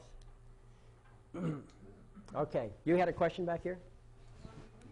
Or you have one? What other rules and what requirements are there to move the court proceedings from one venue to another? I don't know. How do you find that out? Well, you look in the rules of court. Or probably the Code of Civil Procedure has it, if you're talking about California. Yeah, you know, there are rules for changing venue. And as a matter of fact, why don't you just go to, you remember earlier I suggested Matthew Bender? Or did you come in late? Okay, well, I mentioned Matthew Bender because Matthew Bender, the publications, there's two of them. There's one that's called Forms of Pleading and Practice, of which I have a sample on here. And the other one is called Points and Authorities. And these, if you look up change of venue, you'll probably find all the requirements there. Also, in the public law library, they have a set of books called action guides. And these are really super neat. The action guides, they're little books. They're typically a little less than a 1/4 inch thick. And they just go boom, boom, boom, boom, down the line, just the steps you go through on something. You want to do a change of venue? Look up one of the action guides and change of venue. And it's really nice. So that's what you should do. No matter what you know, the key to success is research. So be sure to go to the library, and my primary research is Matthew Bender's Forms of Pleading and Practice. My secondary research is such things as the action guides, or sometimes, like at Orange County Library, if you deposit $100 with Orange County Library, you then are entitled to borrow up to 5 books from the library. And it's great. And you can borrow, or 5 items, not books, but 5 items. And I frequently borrow their videotapes because what they do, they'll have seminars for attorneys. And they'll cover a specific subject, and they're on videotape, and it's like you attended the seminar. And you find out some neat stuff, neat techniques that you wouldn't think of. Tell you one of the things that I thought was pretty cute was there was a case in Georgia. An accident had occurred, and there was a whole lineup of cars. And I don't know, 15, 20 cars, something like that. And they're all lined up there. And over this hill at 70 miles an hour or something came this semi. And he just plowed through all those cars, okay? And he kept going. And right behind him was another semi, same company, and now that the path was cleared, he went right on through. Okay, so here these 2 semis went on through. Well, there was quite a large lawsuit for the little girl who was in the last car, and she got killed. And so they got out of that the largest jury award in the history of Georgia. It was something like $5 million at that time. Well, during discovery, the defense wanted to see the evidence because, see, you're entitled to see all the evidence that's going to be presented.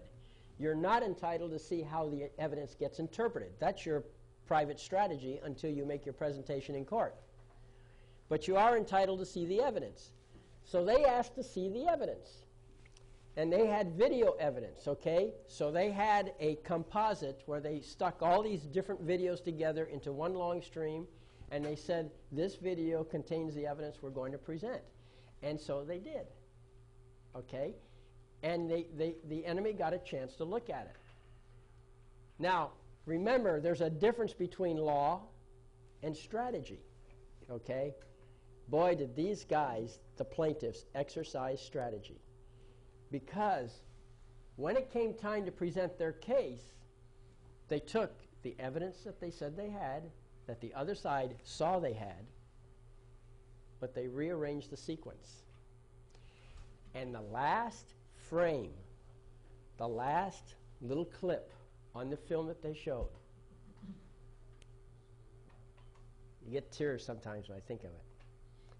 This cute little girl saying, bye, bye-bye, bye.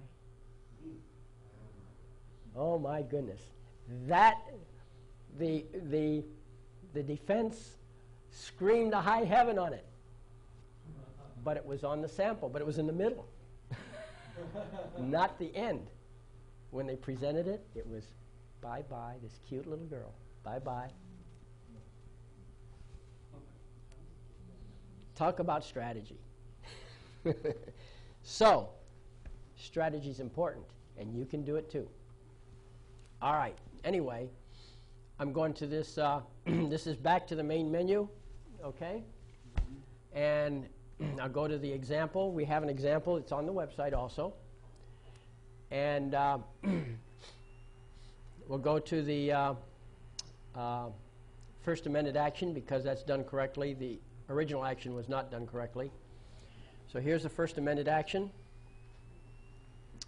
And normally it would have been the first paragraph, but because it's an amended action, we made it the second paragraph. But here's what it says.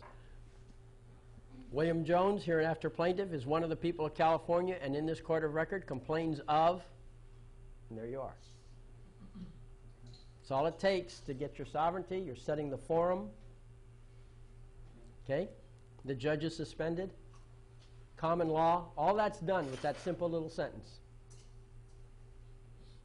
Okay? After that, we just did normal stuff. Okay? Back to this. Notice of motion. So, that is the notice. Does everybody understand the notice? Now, some mechanical things that I want you to notice. You'll notice that there's no highlighting. Okay? It's just ordinary type. Some capitalizations where appropriate. The lines are numbered 1 through 28 on the left-hand side. You have a 1-inch margin all around, not including the footnote or the footnote there, the notice of application, and not including the numbers on the left-hand side. You want 1 inch all around. Preferably, you want 12-point type, spaced 12 points for each line. Okay, you want it double-spaced. That's very typical. Okay, and that's in the rules somewhere. 28 lines. It could be 27 lines, depending on how your typewriter works. Could be. Preferred font is either Courier or Times New Roman, and I think you have another choice also. It's specified in the rules. Size. 12-point, or I think 10-point is allowed now, isn't it? I'm not sure, but 12-point, you can't go wrong with typewriter type. Okay. Well, that's excessive. The state of California use real big stuff. Well, the state does anything it's want, but are you talking about your papers when you file it? Okay. Anyway, follow those rules. They're harmless. They don't affect it, and it makes everybody happy. Okay? So that is the format that you should have. Because this was a countersuit was involved, the caption took a lot more space. Normally you'd have more space to write on the bottom, but that's what you do. Okay?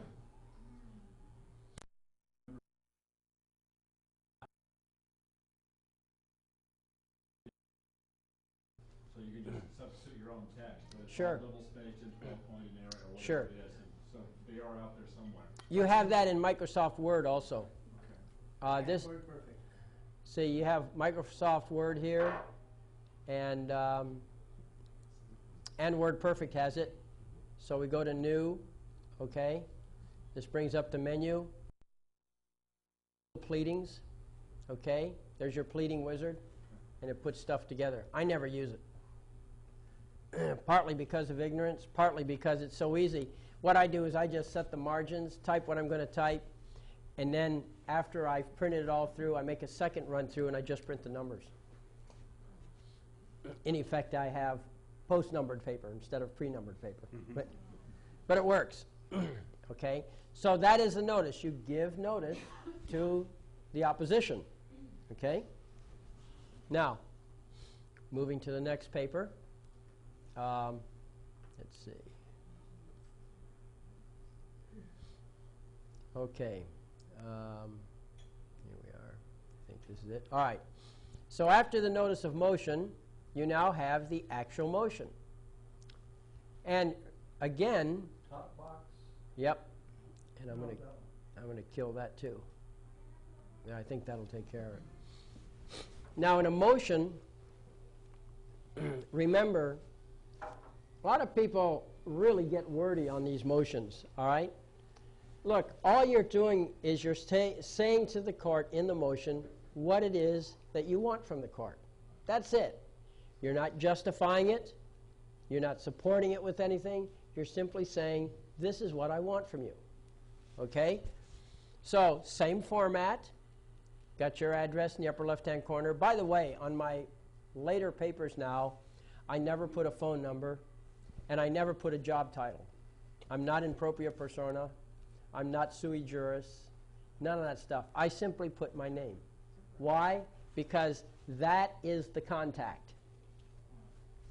Okay? I might put plaintiff, because that's what I am. I'm putting a self-in-law. Self-in-law? As self-in-law. As self-in-law? Well, you could do that. But see, remember, titles do not count. All that counts is what's in the body. So if you want to put that stuff, great. But I've just decided, well, you know, maybe put plaintiff up there if you want to put something. But I avoid all misinterpretations. Why did you come to that decision? I thought that there was a lot of confusion around and the meanings of different things, and besides, I like Abraham Lincoln. If you don't want to you don't want to cover a point, don't bring it up. Okay? Let them bring it up. If you don't like it, you can argue. A lot of times they forget, which is just great. So you have the same idea. Here's the line 8. Remember this. This is true throughout the United States. Line 8 is the court name. Okay? Line number 8. Uh-huh. Oh, really? Mm-hmm. Right. Line number 8. Always the court name. It doesn't matter where anything else is, but make sure line 8 is the court name. Okay? Okay, so now here we are. This is the motion. Short and sweet. William R. Thornton hereby applies for an ex parte order substituting himself for William C. Thornton as plaintiff in the above entitled court. This application is based on the declaration of William R. Thornton attached hereto and on the attached memorandum of points and authorities respectfully submitted. That's all a motion is.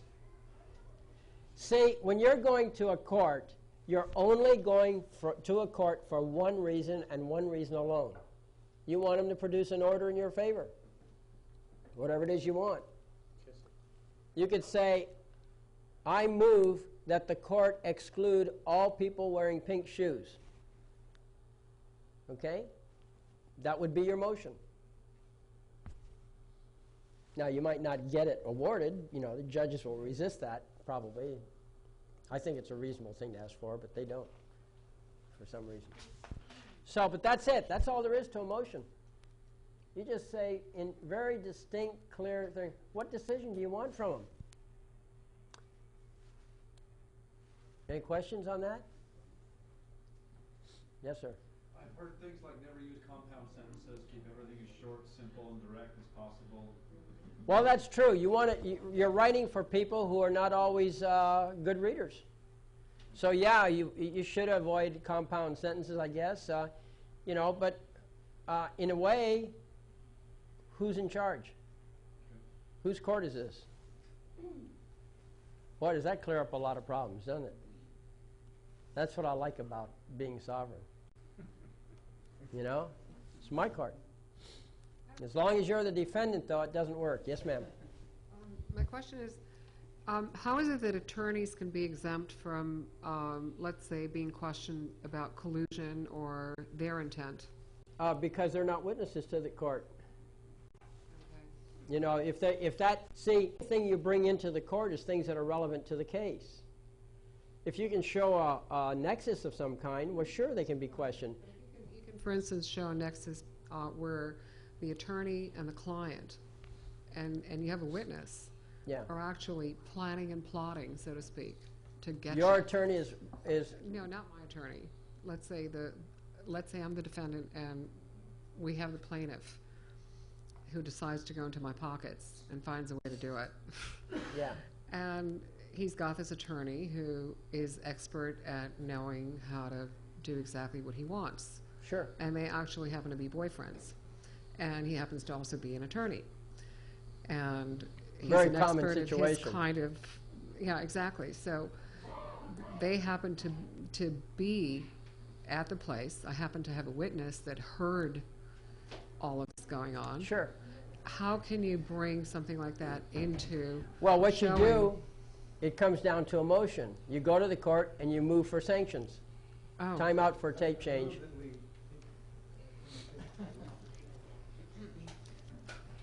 So you actually move for sanction? Why don't you stop the tape just a second so I can do another nose blowing session? So to answer your question about this, you have this misbehaving attorney, which you believe is misbehaving. What you do is a motion. That's what we're talking about, motions. You make a motion. And you can ask for anything. You're saying he's a bad guy, he's unethical, and you want them to extract $100 out of him or $500 or whatever, you know, you name it, okay? But like I said, you can make a motion for anything, you can ask for anything, but there are certain forms that if you follow these forms, it makes it easier. Why does it make it easier? Because they are familiar with it. That's all. You don't have to use the forms, but they're more familiar with it, and if you follow the format, then it's easier for them to take your side. But in this case, what you really want is sanctions. That's what it's called. You ask for sanctions against the attorney because the attorney is doing something he should not. And you have your witness, okay? That's what you do. So it's a question of sanctions. Thank you. You're welcome. So, all right, so here it is. You see, here is the motion. Just applies for an ex parte order substituting himself. All right? Respectfully submitted. Here we go. Okay, signed, petitioner, dated a certain date. By the way, the addresses on these forms and the dates and so forth, don't look to these forms for any consistency there, because although they came from an actual court case, I might have reformatted them in the light of what I know now as opposed to then, so that these are now correct. All right?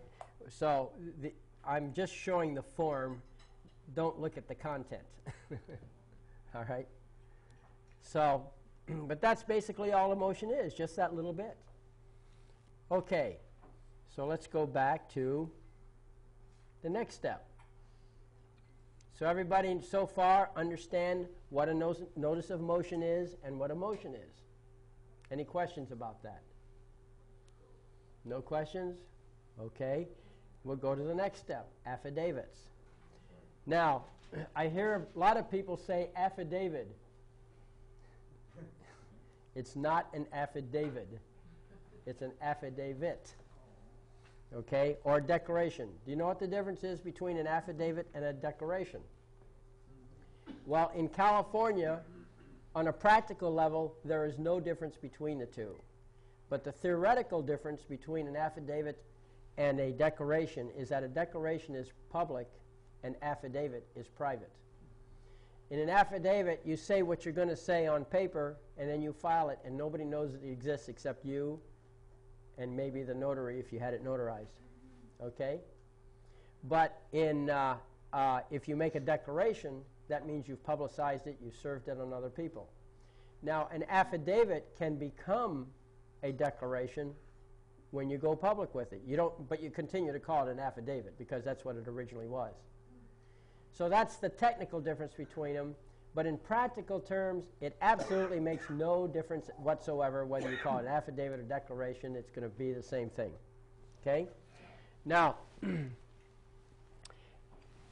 affidavit or declaration has certain forms. Now, I want you to know that the volume of lawsuits is so great in California that the Council on Judicial Performance, I guess it is, or is that what it's called, or the Judicial Council, they're trying to standardize some of these forms. So you have forms for complaints, you have forms for summons, you have forms, you know, there's all kinds of forms. They got hundreds of forms. Some of the forms are mandatory. Now, in theory, if you're sovereign, you open your own court, you don't have to pay any attention to that.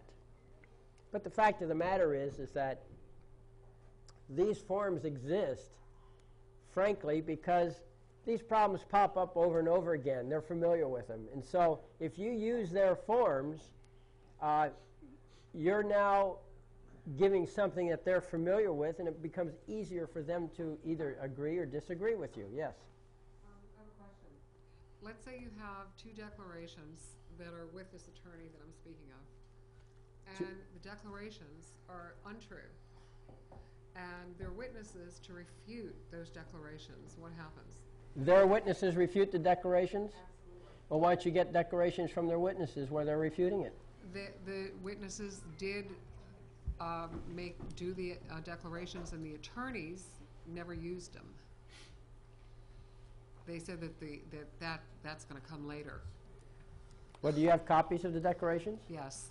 Okay. And they're notarized. And you're saying that those witnesses are refuting those? No. The witnesses are refuting the declarations because they were actually there, because all of it is based on hearsay. But they were actually physically there. Yeah, but they made a declaration saying what they saw, right? Let's say the plaintiff's attorney's witnesses made two declarations. Sure. Then I have two witnesses that were physically there and made their declarations to refute what these other declarations are. Okay, so you have a conflict of evidence. Right. All right. Well, you see, when it comes to judgment time, the tribunal, whoever that may be, is going to have to decide which witness is telling the truth. That's a normal problem in any court proceeding. So it's called conflict of evidence? Yeah. Well, if you want to call it that, but, you know, I'm speaking plain English now. You know, you got, here's a piece of evidence, here's a piece of evidence, and they conflict. Well, now you got to decide which one's the truth and which one's the lie. That's normal. That's what courts are for. Okay? So, yeah, you got a problem.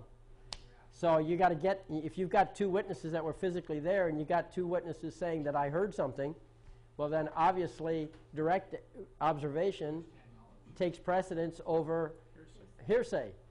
And hearsay is not usable anyway unless the person is making a dying statement. That's the only time hearsay is good. You know? What is a dying statement? Well, somebody's dying. Somebody gets shot and he says, Joe shot me, and then he dies. Okay? And nobody saw it, but they did hear the dying person say it. And since he's dead, they will accept that hearsay. When somebody says, I heard him say Joe killed him, that is acceptable in court. That's the only time hearsay is acceptable. I think it's the only time. Isn't it? Okay? All right. So, all right, an affidavit. So every motion must have an affidavit or a declaration of just the facts. Okay? Just the facts. I thought we got rid of that. Open. Yep. Okay. Every declaration must be supported by facts, okay, not opinions. What are facts? Okay, you ever heard of who, what, where, when, why, and how? Yeah. Okay. Facts consist of who, what, where, when, how, but not why. Okay, why is opinion. So, but all the others are factual. Who, what, where, when, why, not why, and how. Okay? That's the factual thing. Also, facts must include 6 senses. Facts must include 6 senses. Hearing, seeing, feeling, smelling. What's the other one? Was it touching? Well, that's feeling. Was it? No, it isn't.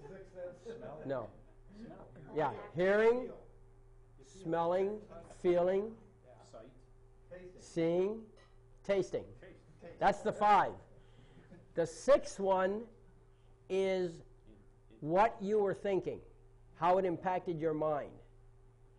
You can testify to your state of mind. Okay, that's the 6th one. In other words, you can say, I was scared. Okay? Or I was intimidated. That you can say. You cannot say that he was intimidated. But you can say, I was intimidated. Could you say he appeared to be intimidated? No. But you can say he appeared to you to be intimidated.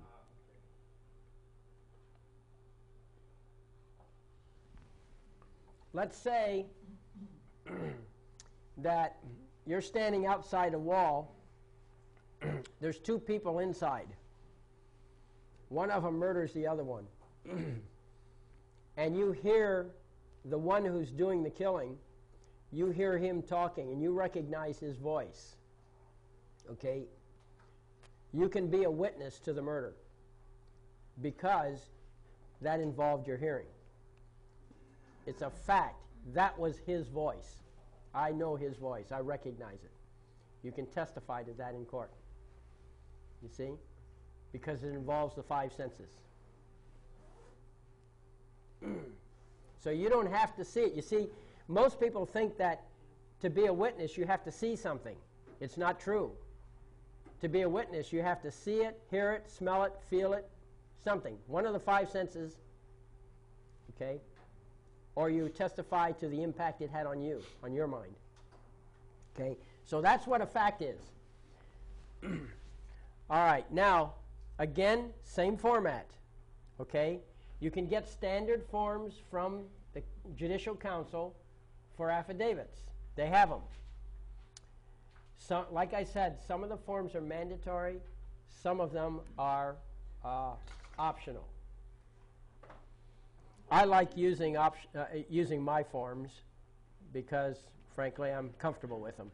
But I have to tell you one thing about these forms. That is that the forms have a lot of boxes and check marks and, things that are common to many cases. I want to warn you that if you have a certain issue and you leave something out that's critical to the issue, and you left it out because it was not on the form, too bad. Okay? The Judicial Council wants you to use these forms, but they take no responsibility for making sure they're complete and correct. All right? So it's up to you to make sure that every element is covered. Again, I recommend Matthew Bender's books. Okay? Forms of Pleading and Practice, and Points and Authorities. Okay? So you got an issue, go through their checklist. They're great. Yes, ma'am.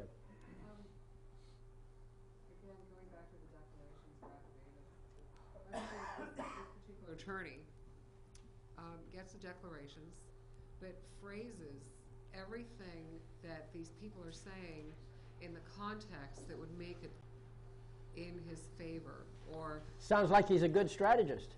Right. What stops you from doing the same thing? Nothing. Okay. You know, I mean, you're entitled to put your best foot forward. That's not considered bad ethics to make yourself look good as long as you don't lie. Now, if it becomes an actual lie... It's an actual lie. Ah, well, then you have a basis for sanctions, because attorneys are not supposed to encourage their clients to lie.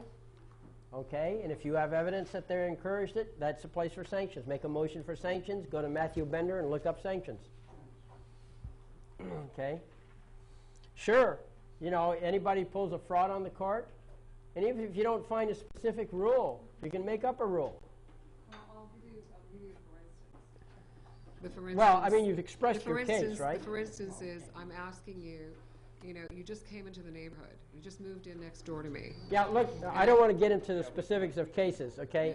We're staying with emotions. Right. But I'm telling you that if you got an issue with somebody lying on it, you ask for sanctions. Okay. That's the answer. Or you get a court you get it thrown out. You make a motion to have that particular thing thrown out because it's an obvious lie. Is Matthew Bender on the internet? I don't know if it is or not, but I do know you can go to the public library and it's there for free. They have the books and they have it on CD. The CDs you cannot borrow, but what I did is I went there and I copied sections onto a diskette. Okay? And that's all. It's real easy. Okay, anyway, so here is, in this case, I was applying for substitution of plaintiff, okay? So this is the affidavit, the facts, nothing but the facts, ma'am. So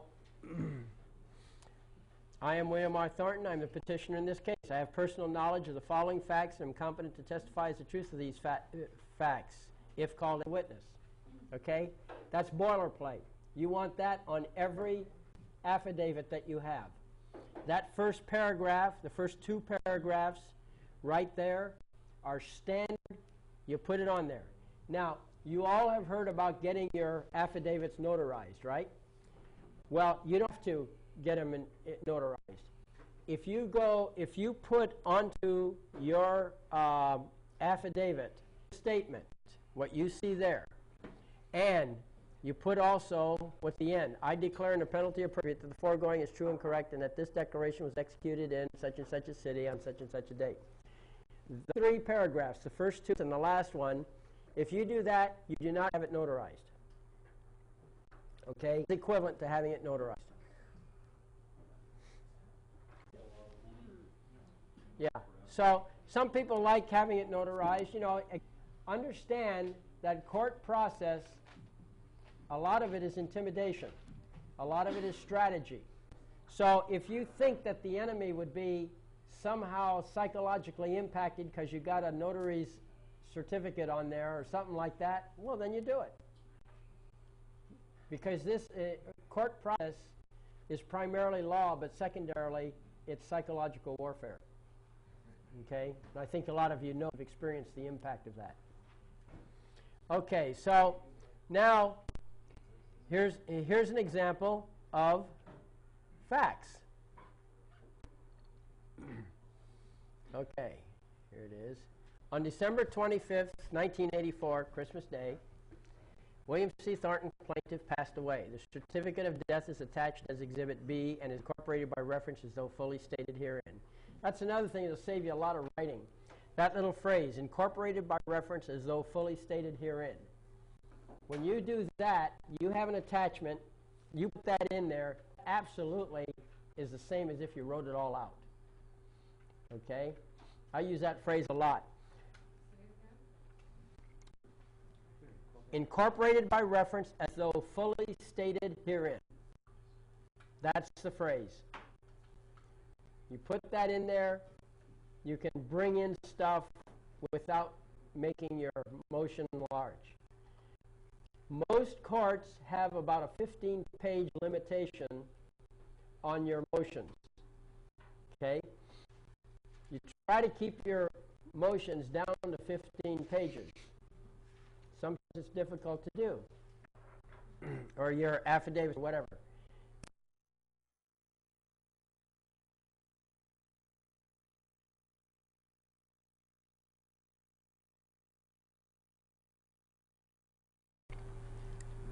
Actually, the affidavits can be as long as necessary if they are relevant facts. It's the briefs that you want to keep down to 15 pages. But if you need more, you can always make a motion to the court. Again, a motion, okay, with all the same stuff, same idea. But you can ask the court for permission to have a longer, more pages. And if you have a complex case, you can do that. But anyway. Why are your exhibits reversed?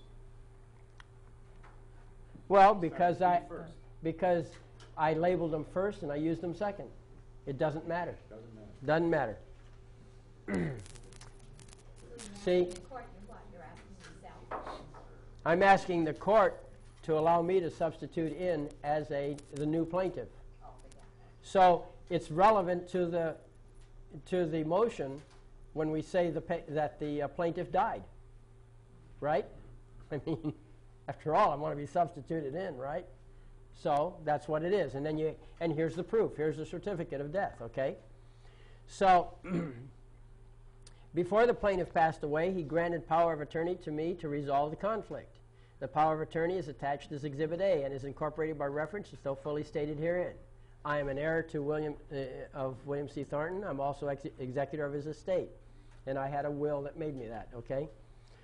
I've been continuously and intimately involved in the case at all times. My interests have been identical to those of William C. Thornton. I have been likewise injured by the activities of the other parties in this case. In substance, there is no differences among the interests of William C. Thornton, his estate, and those of myself. Okay? Now, those are the factual things. A little bit conclusionary when I said there are no differences. See, that's a conclusion. That's not really acceptable. But what is a fact is that I have been continuously and intimately involved in this case at all times. My interests have been identical to those of William C. Thornton and so forth. In substance, so I made a conclusionary statement. In substance, there are no differences and so forth, but the conclusion was made after I presented the supporting evidence. Okay? You don't make conclusionary statements all by themselves on an affidavit. If you are going to throw one in, make sure you built the base first with facts before you make it. Then it's okay. But you always want to put the facts in so that the reader will come to that same conclusion at the same time that you present the conclusion. Okay? So there you have the affidavit. That's all there is to it. It's in court format. Okay? Has the 28 lines down the side of the page. It has the little label at the bottom, declaration of, in support of application, so that they can see what it is, has a page numbering, and so forth. So, okay, makes sense? Yes. You're keeping up. So now we have a separate affidavit. Say, Bill. Yes, sir. You asked the magistrate if you go over 15 pages, or you asked the court yourself? I'm a little confused because you use the words interchangeably. Well, I'm using it interchangeable. All of this stuff applies equally to the normal equity courts, just as it does in the common law courts. So it's the same thing, but there is an advantage to being the decision maker. Why did you go 16 pages deliberately on Aurora's? And you said it did it deliberately. Now, why was that? Oh, no, I didn't use pages. I didn't generate pages on purpose, no. I don't know what I was saying deliberately, but it wasn't that. Oh, I thought you said if it's 15, why did you go 16? Well, because it required it. Who'd you ask, yourself? Nobody. Nobody. I just assumed they'd accept it because it was only one page. Okay, all right.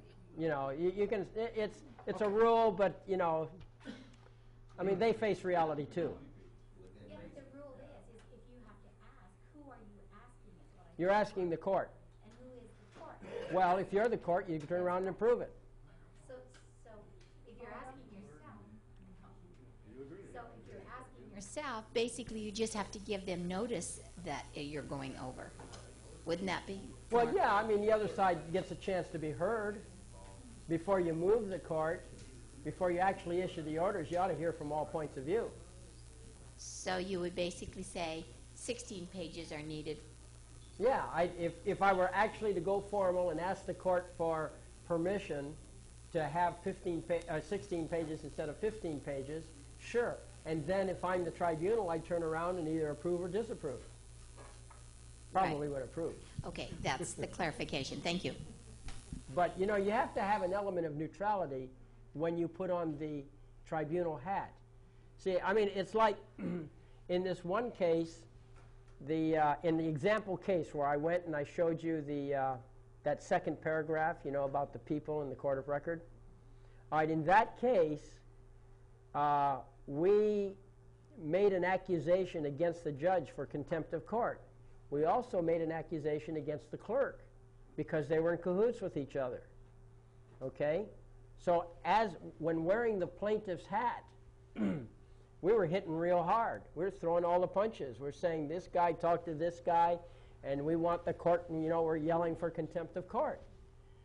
But as soon as we switched hats, and now we became tribunal, we ultimately decided that the clerk was subject to undue influence from the judge, and that the clerk really couldn't be held responsible. Okay? So here we are on the plaintiff's side. We're aggressive. We're out to attack everybody. But then when we become the judge, we move to the center. We say, well, wait a minute. What's the story here? You know? What's really reasonable? And it takes some psychological rearrangement because you're in a mindset when you're writing your complaint, you know, when you're beefing about something. But then you have to, if you are indeed going to be the sovereign of the court and indeed the tribunal of the court, you absolutely must rearrange your attitudes, become neutral, pretend that the person you're judging is not you anymore but someone else. How would you do if it were someone else that came to you?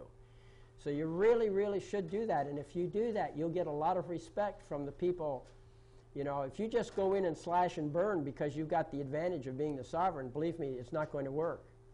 Because you see, the common law reaches everywhere. And when I say everywhere, I mean, look, common law ultimately comes down to a very simple definition. It's the opinion of your public. Okay, public opinion.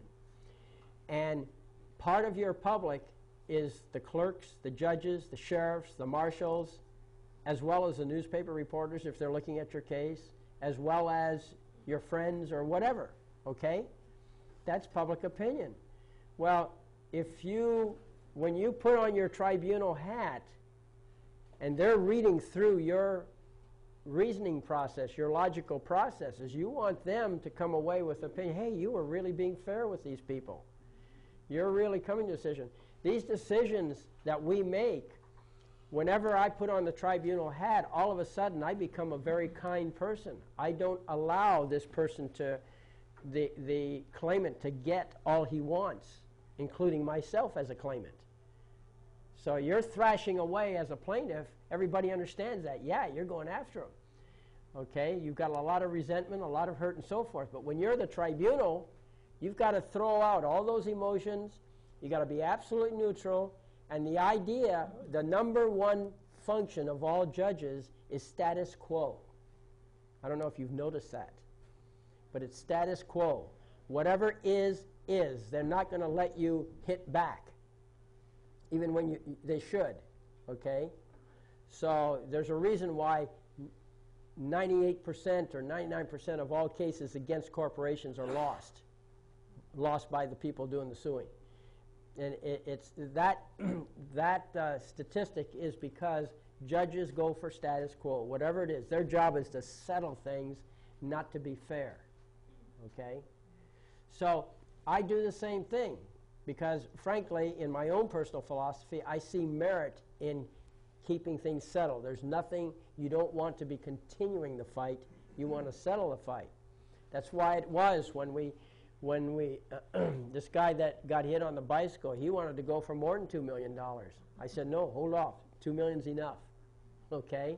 Got $100,000 in medical bills, and you got a lot of impact on your future earnings and so forth, but $2 million will cover you. Okay? Don't go for more. And eventually he saw the light and stayed with $2 million. You know, but you see these billion-dollar lawsuits, and the people who ask for that $1 billion, I know they're genuinely hurt. They're angry. But when you put on that tribunal hat, you want to be kind of emulate the judges in some degree that it is correct. But at least you don't have to be unjust when you do it. You know, get back to reality. And sometimes if you don't know what to sue for, look at comparative cases and see what they sued for. There's plenty of judgments that did win. And when somebody goes to jail on a false arrest, I say, well, lawsuits that I've seen in the past seem to run about $50,000 a day for false arrest. Okay? Seems like a reasonable figure. Well, one case, a guy got $1.25 million a day. That was in Florida. But, you know, that's unusual. What's usual? I know when you're in jail, you feel like $1 billion a day would be fair. But you just got to use some sense and conform in, because remember, I repeat this over and over again, it is the custom and usage that counts. That's what common law is about. Public opinion. Put on a good show and do what other people seem reasonable, and you have a better chance of being successful in getting cooperation. I don't want the sheriff to go out and telephone first telling the person that he's coming out to collect the bill. I want that sheriff to believe in my cause. Okay? And he's not going to. He's not going to go out and collect $1 billion from a guy who owns a one-bedroom house. You understand what I'm saying? Okay, well, anyway, so this is the declaration. And you'll notice that in the caption, it says, Declaration of William R. Thornton. All right? And it says, in support of application for substitution of plaintiff. So the original motion was application for substitution of plaintiff. That was the name. So I copy that name, and then I say that's a declaration in support of that. That way, when the person picks up the paper, he looks at the title, it gives him an idea of what the point of view is. Again, you're making it easy for the reader. Okay? So, use a caption. Now, another word about this caption over here. You'll notice that we have the full list of defendants stated. You don't have to do that. Whoever is the first one on the list, you put, like here, it would be Corbett E. Britton. You could say et al. E.T. space A.L. period. E.T. means and A.L. period, I forget what the Latin word is, but it means others. It's and others. Okay? Symbol for versus, VS? V or VS, either way. Okay, I understood that V is more proper. Is that correct? Not that I know of. Okay. Actually, I think VS was the original, but I guess they started saving ink. They cut it down to V. Papers saved. I guess, yeah. But everybody knows what it means now. I get to hide cases with using V sometimes. All right. Well, anyway, so that's the affidavit. Okay, so let's move on to the next item. Points and authorities. Now, points and authorities actually consist of three parts. It's the point that's being made, the supporting authority, meaning law, or maybe horn books that have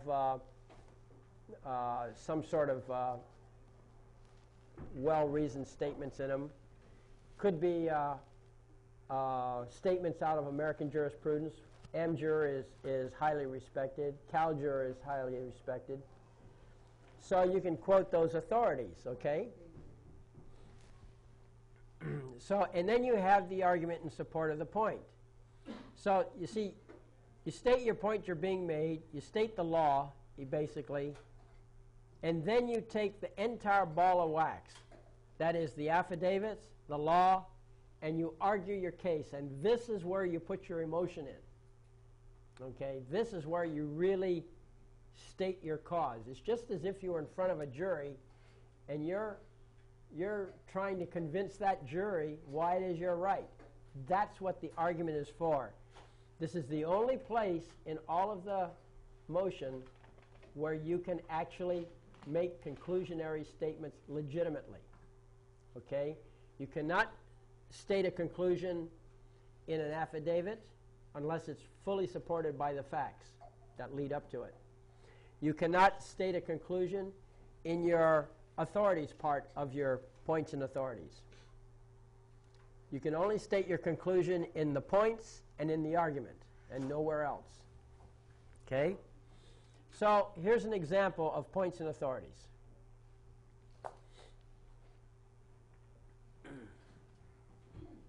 Okay? As you can see, we have the same format in the caption.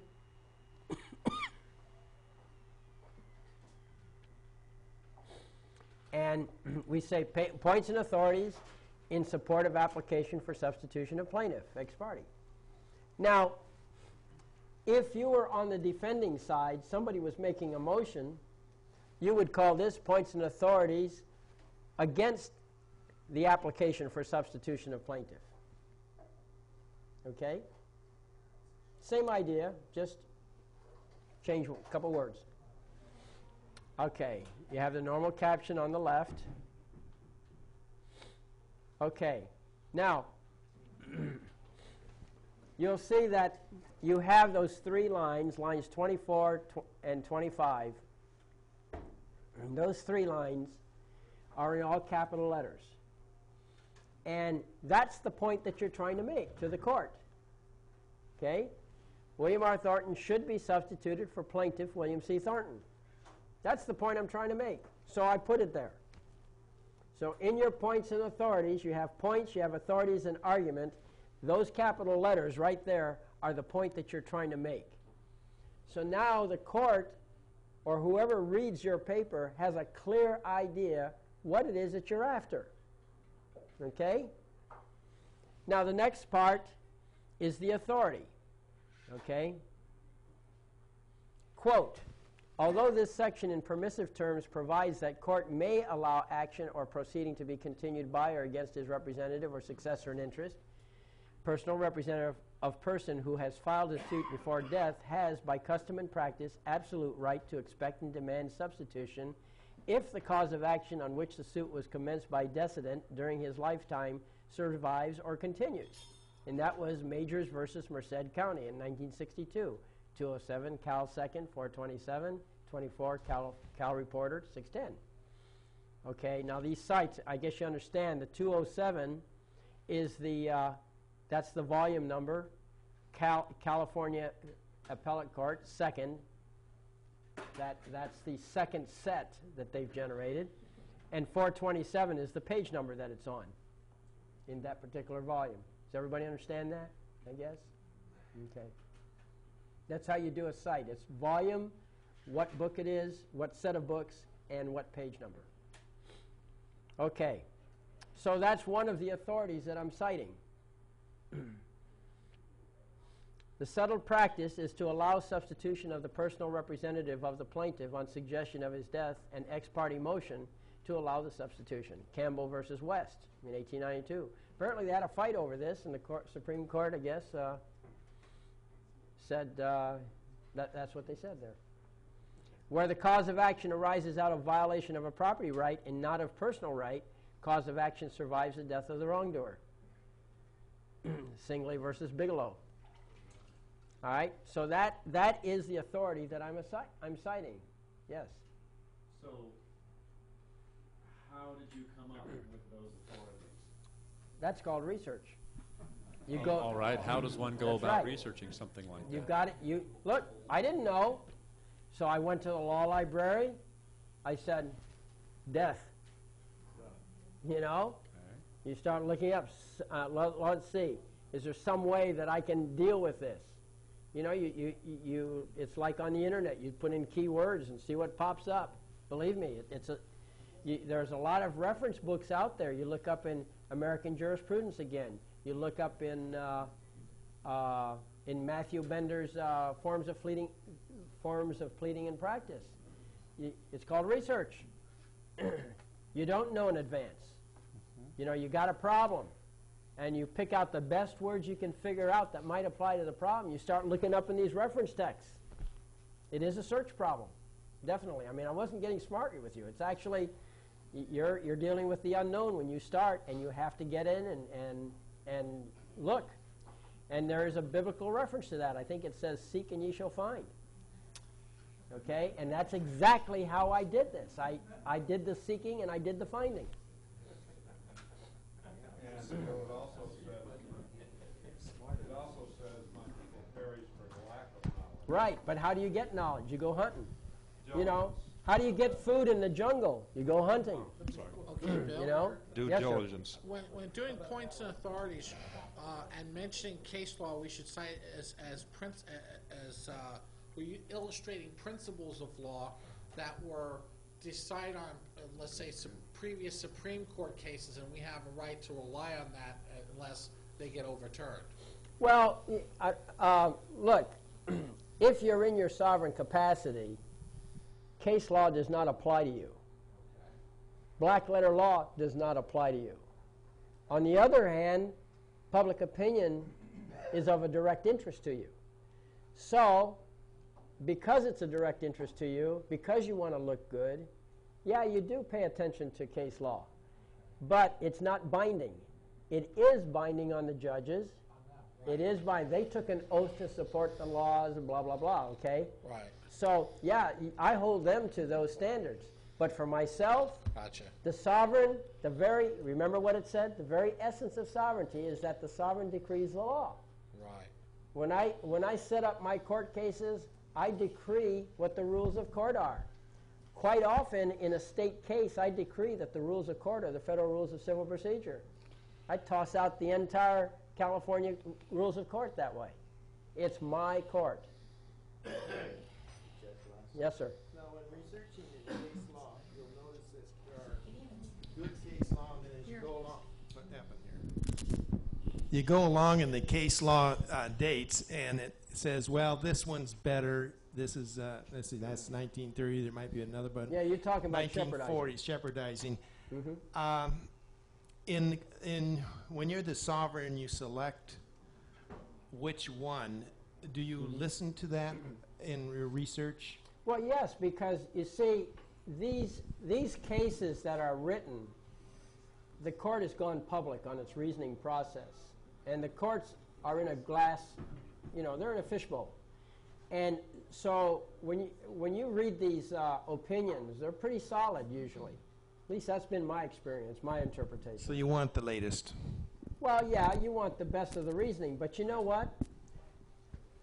All of these cases that I've ever seen, like our class of people seem to run into, they're very fundamental. They don't depend on fine points of the law, which, by the way, is not law at all. But, all of our cases are pretty gross. Somebody came and beat somebody up. And where was the warrant? Or where was the, we deal with raw power here, and it's very crude at times, meaning it is raw power. And so shepherdizing a case, I suppose you could do it, but I've never shepherdized any of my cases, except right in the beginning. I figured it out, and I said, well, wait a minute. My cases are so gross, so plain, so simple that common sense tells you where the right and the wrong of it is. You don't have to be any trained jurist to realize that somebody punched you out when you didn't ask for it. Right. That's what I'm saying. I haven't felt the need to really genuinely shepherdize in depth. I just go for the surface, look up the latest books, get some reasonable closeness. If the case appears to apply, I use it. I'll tell you, I've never had anybody come back and say that one of my cases was superseded by one of their cases. Never had that happen. Yeah, I notice the other side sometimes uses cases don't even apply to what they're talking about.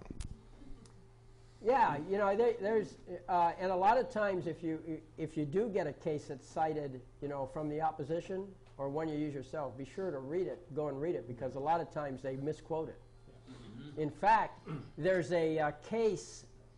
It involves a police officer who was looking for equal protections under the law because he had scored too high on a test, and they wouldn't hire him.